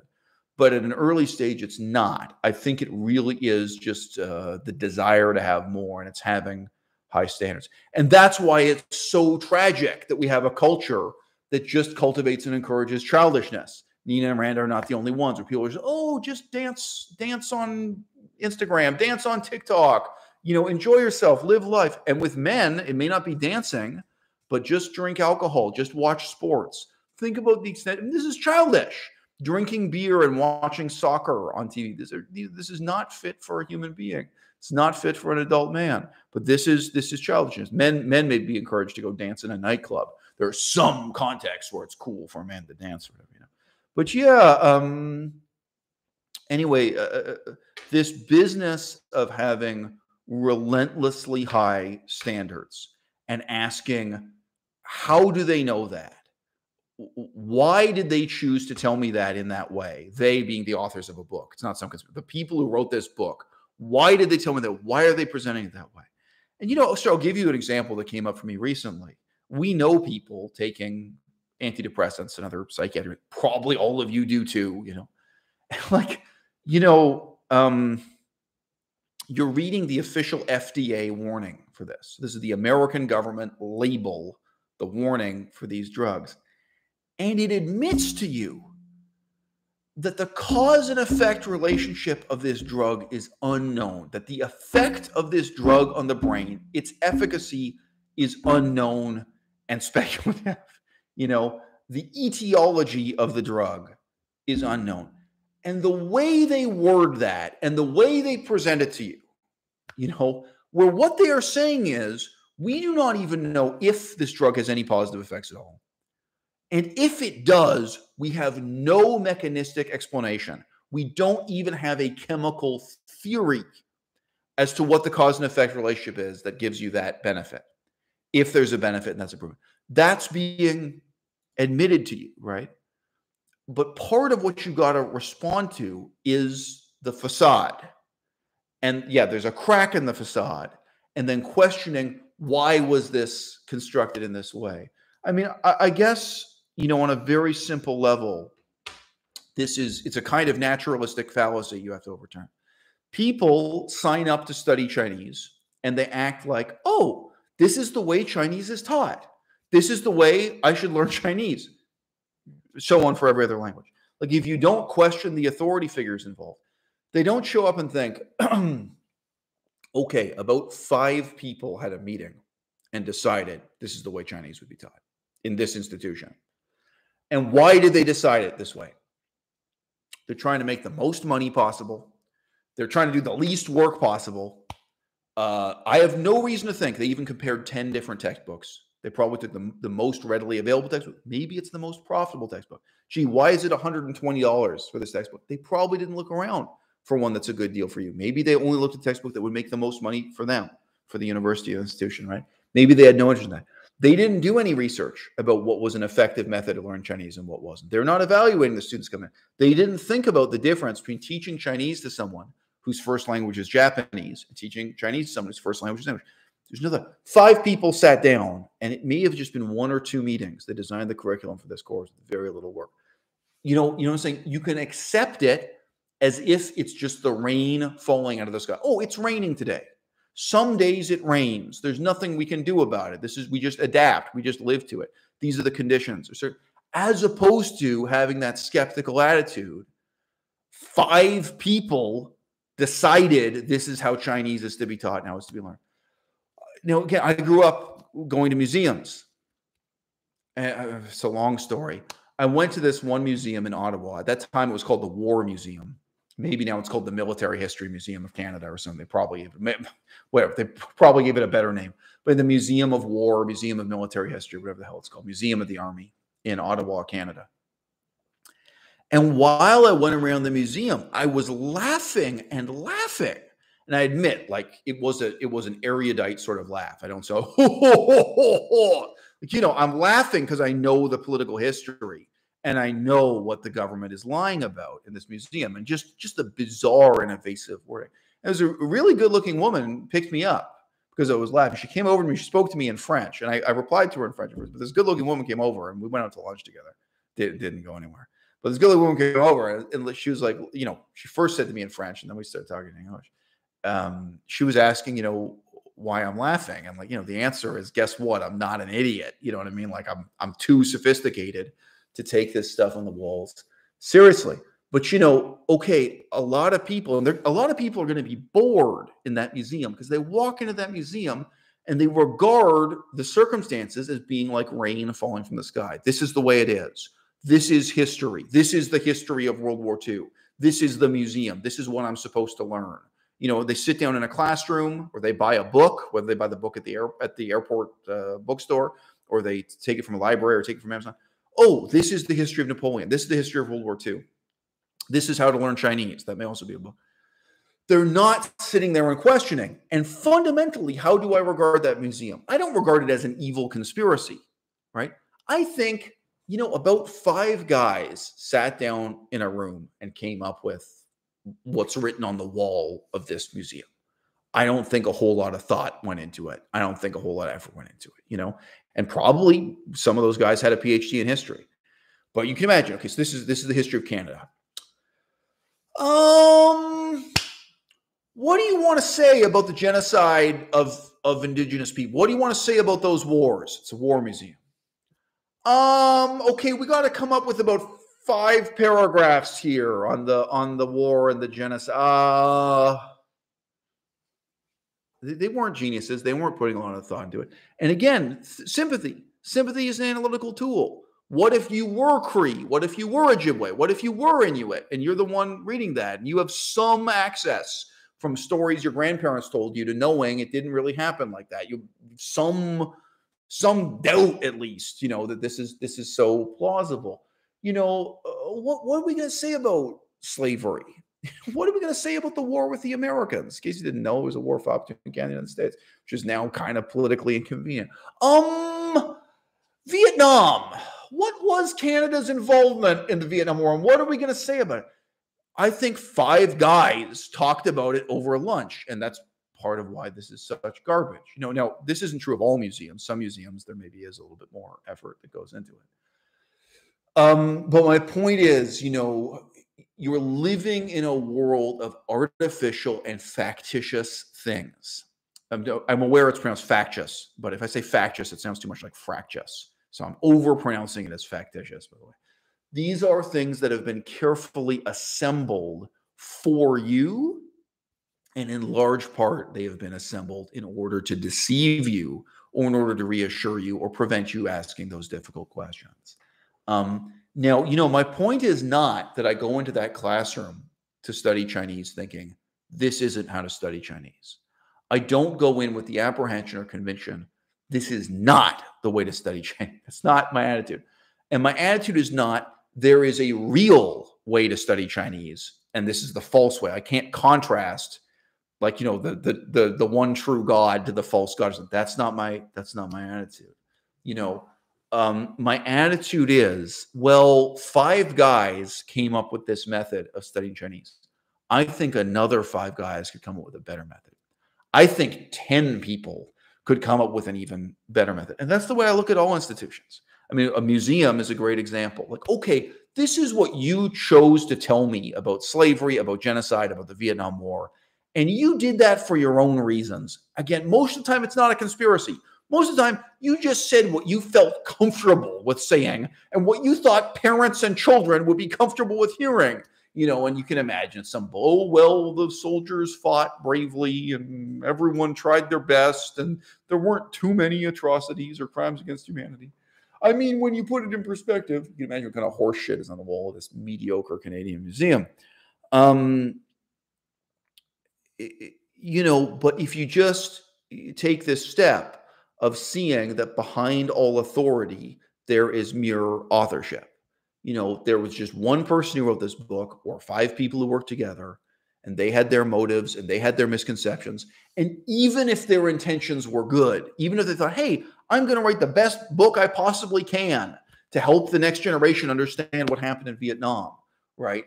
That you've got to be in this way, looking at it at this artificially created facade. And there's something behind the facade. There's something else there. There's something concealed by it. And just as sure as there's something revealed by it, there's something that's going to be features and it's going to be exaggerated by it. And that your role is to know better, even at that early incipient stage when all you can do is doubt better. This isn't the best way to learn Chinese.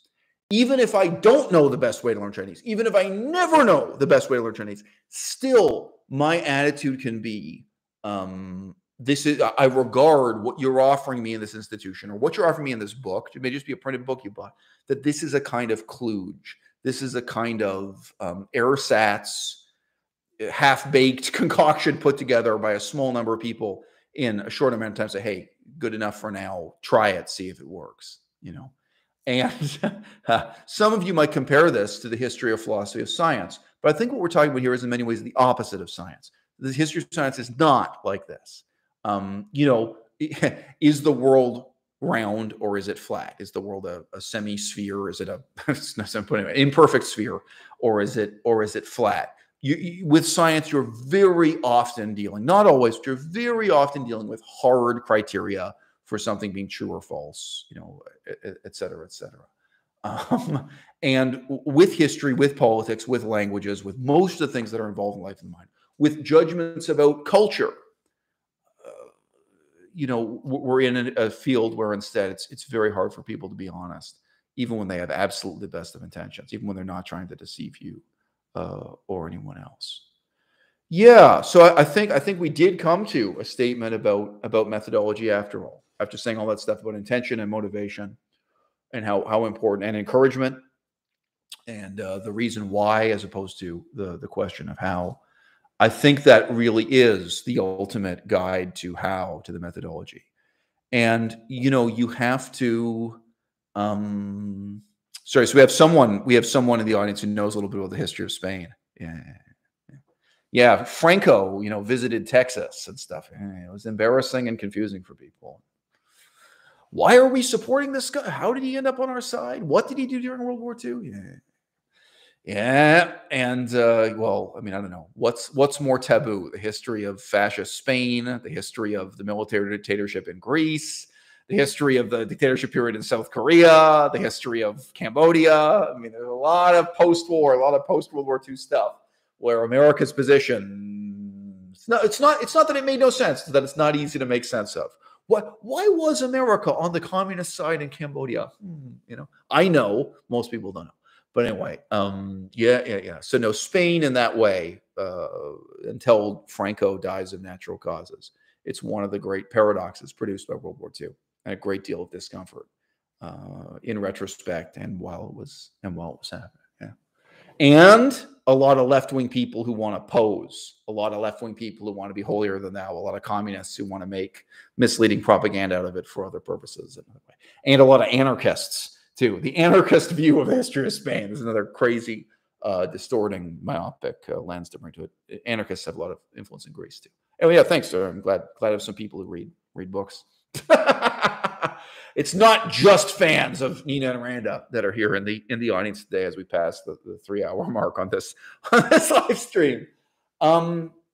Yeah, you know, I do think, you know, there's a fundamental difference there between seeing yourself in the process of education, passively receiving something meaningful provided to you by experts, whether those are the authors of books or your professors, and seeing yourself as someone who is going to destroy meanings, who is going to find those things meaningful, see what's meaningful about them, and then tear them apart, destroy them, understand their component parts, understand how they were put together, understand the way in which they were meant to seem meaningful, and the way in which they are in fact meaningless, or even are intentionally misleading, or propaganda, or lies.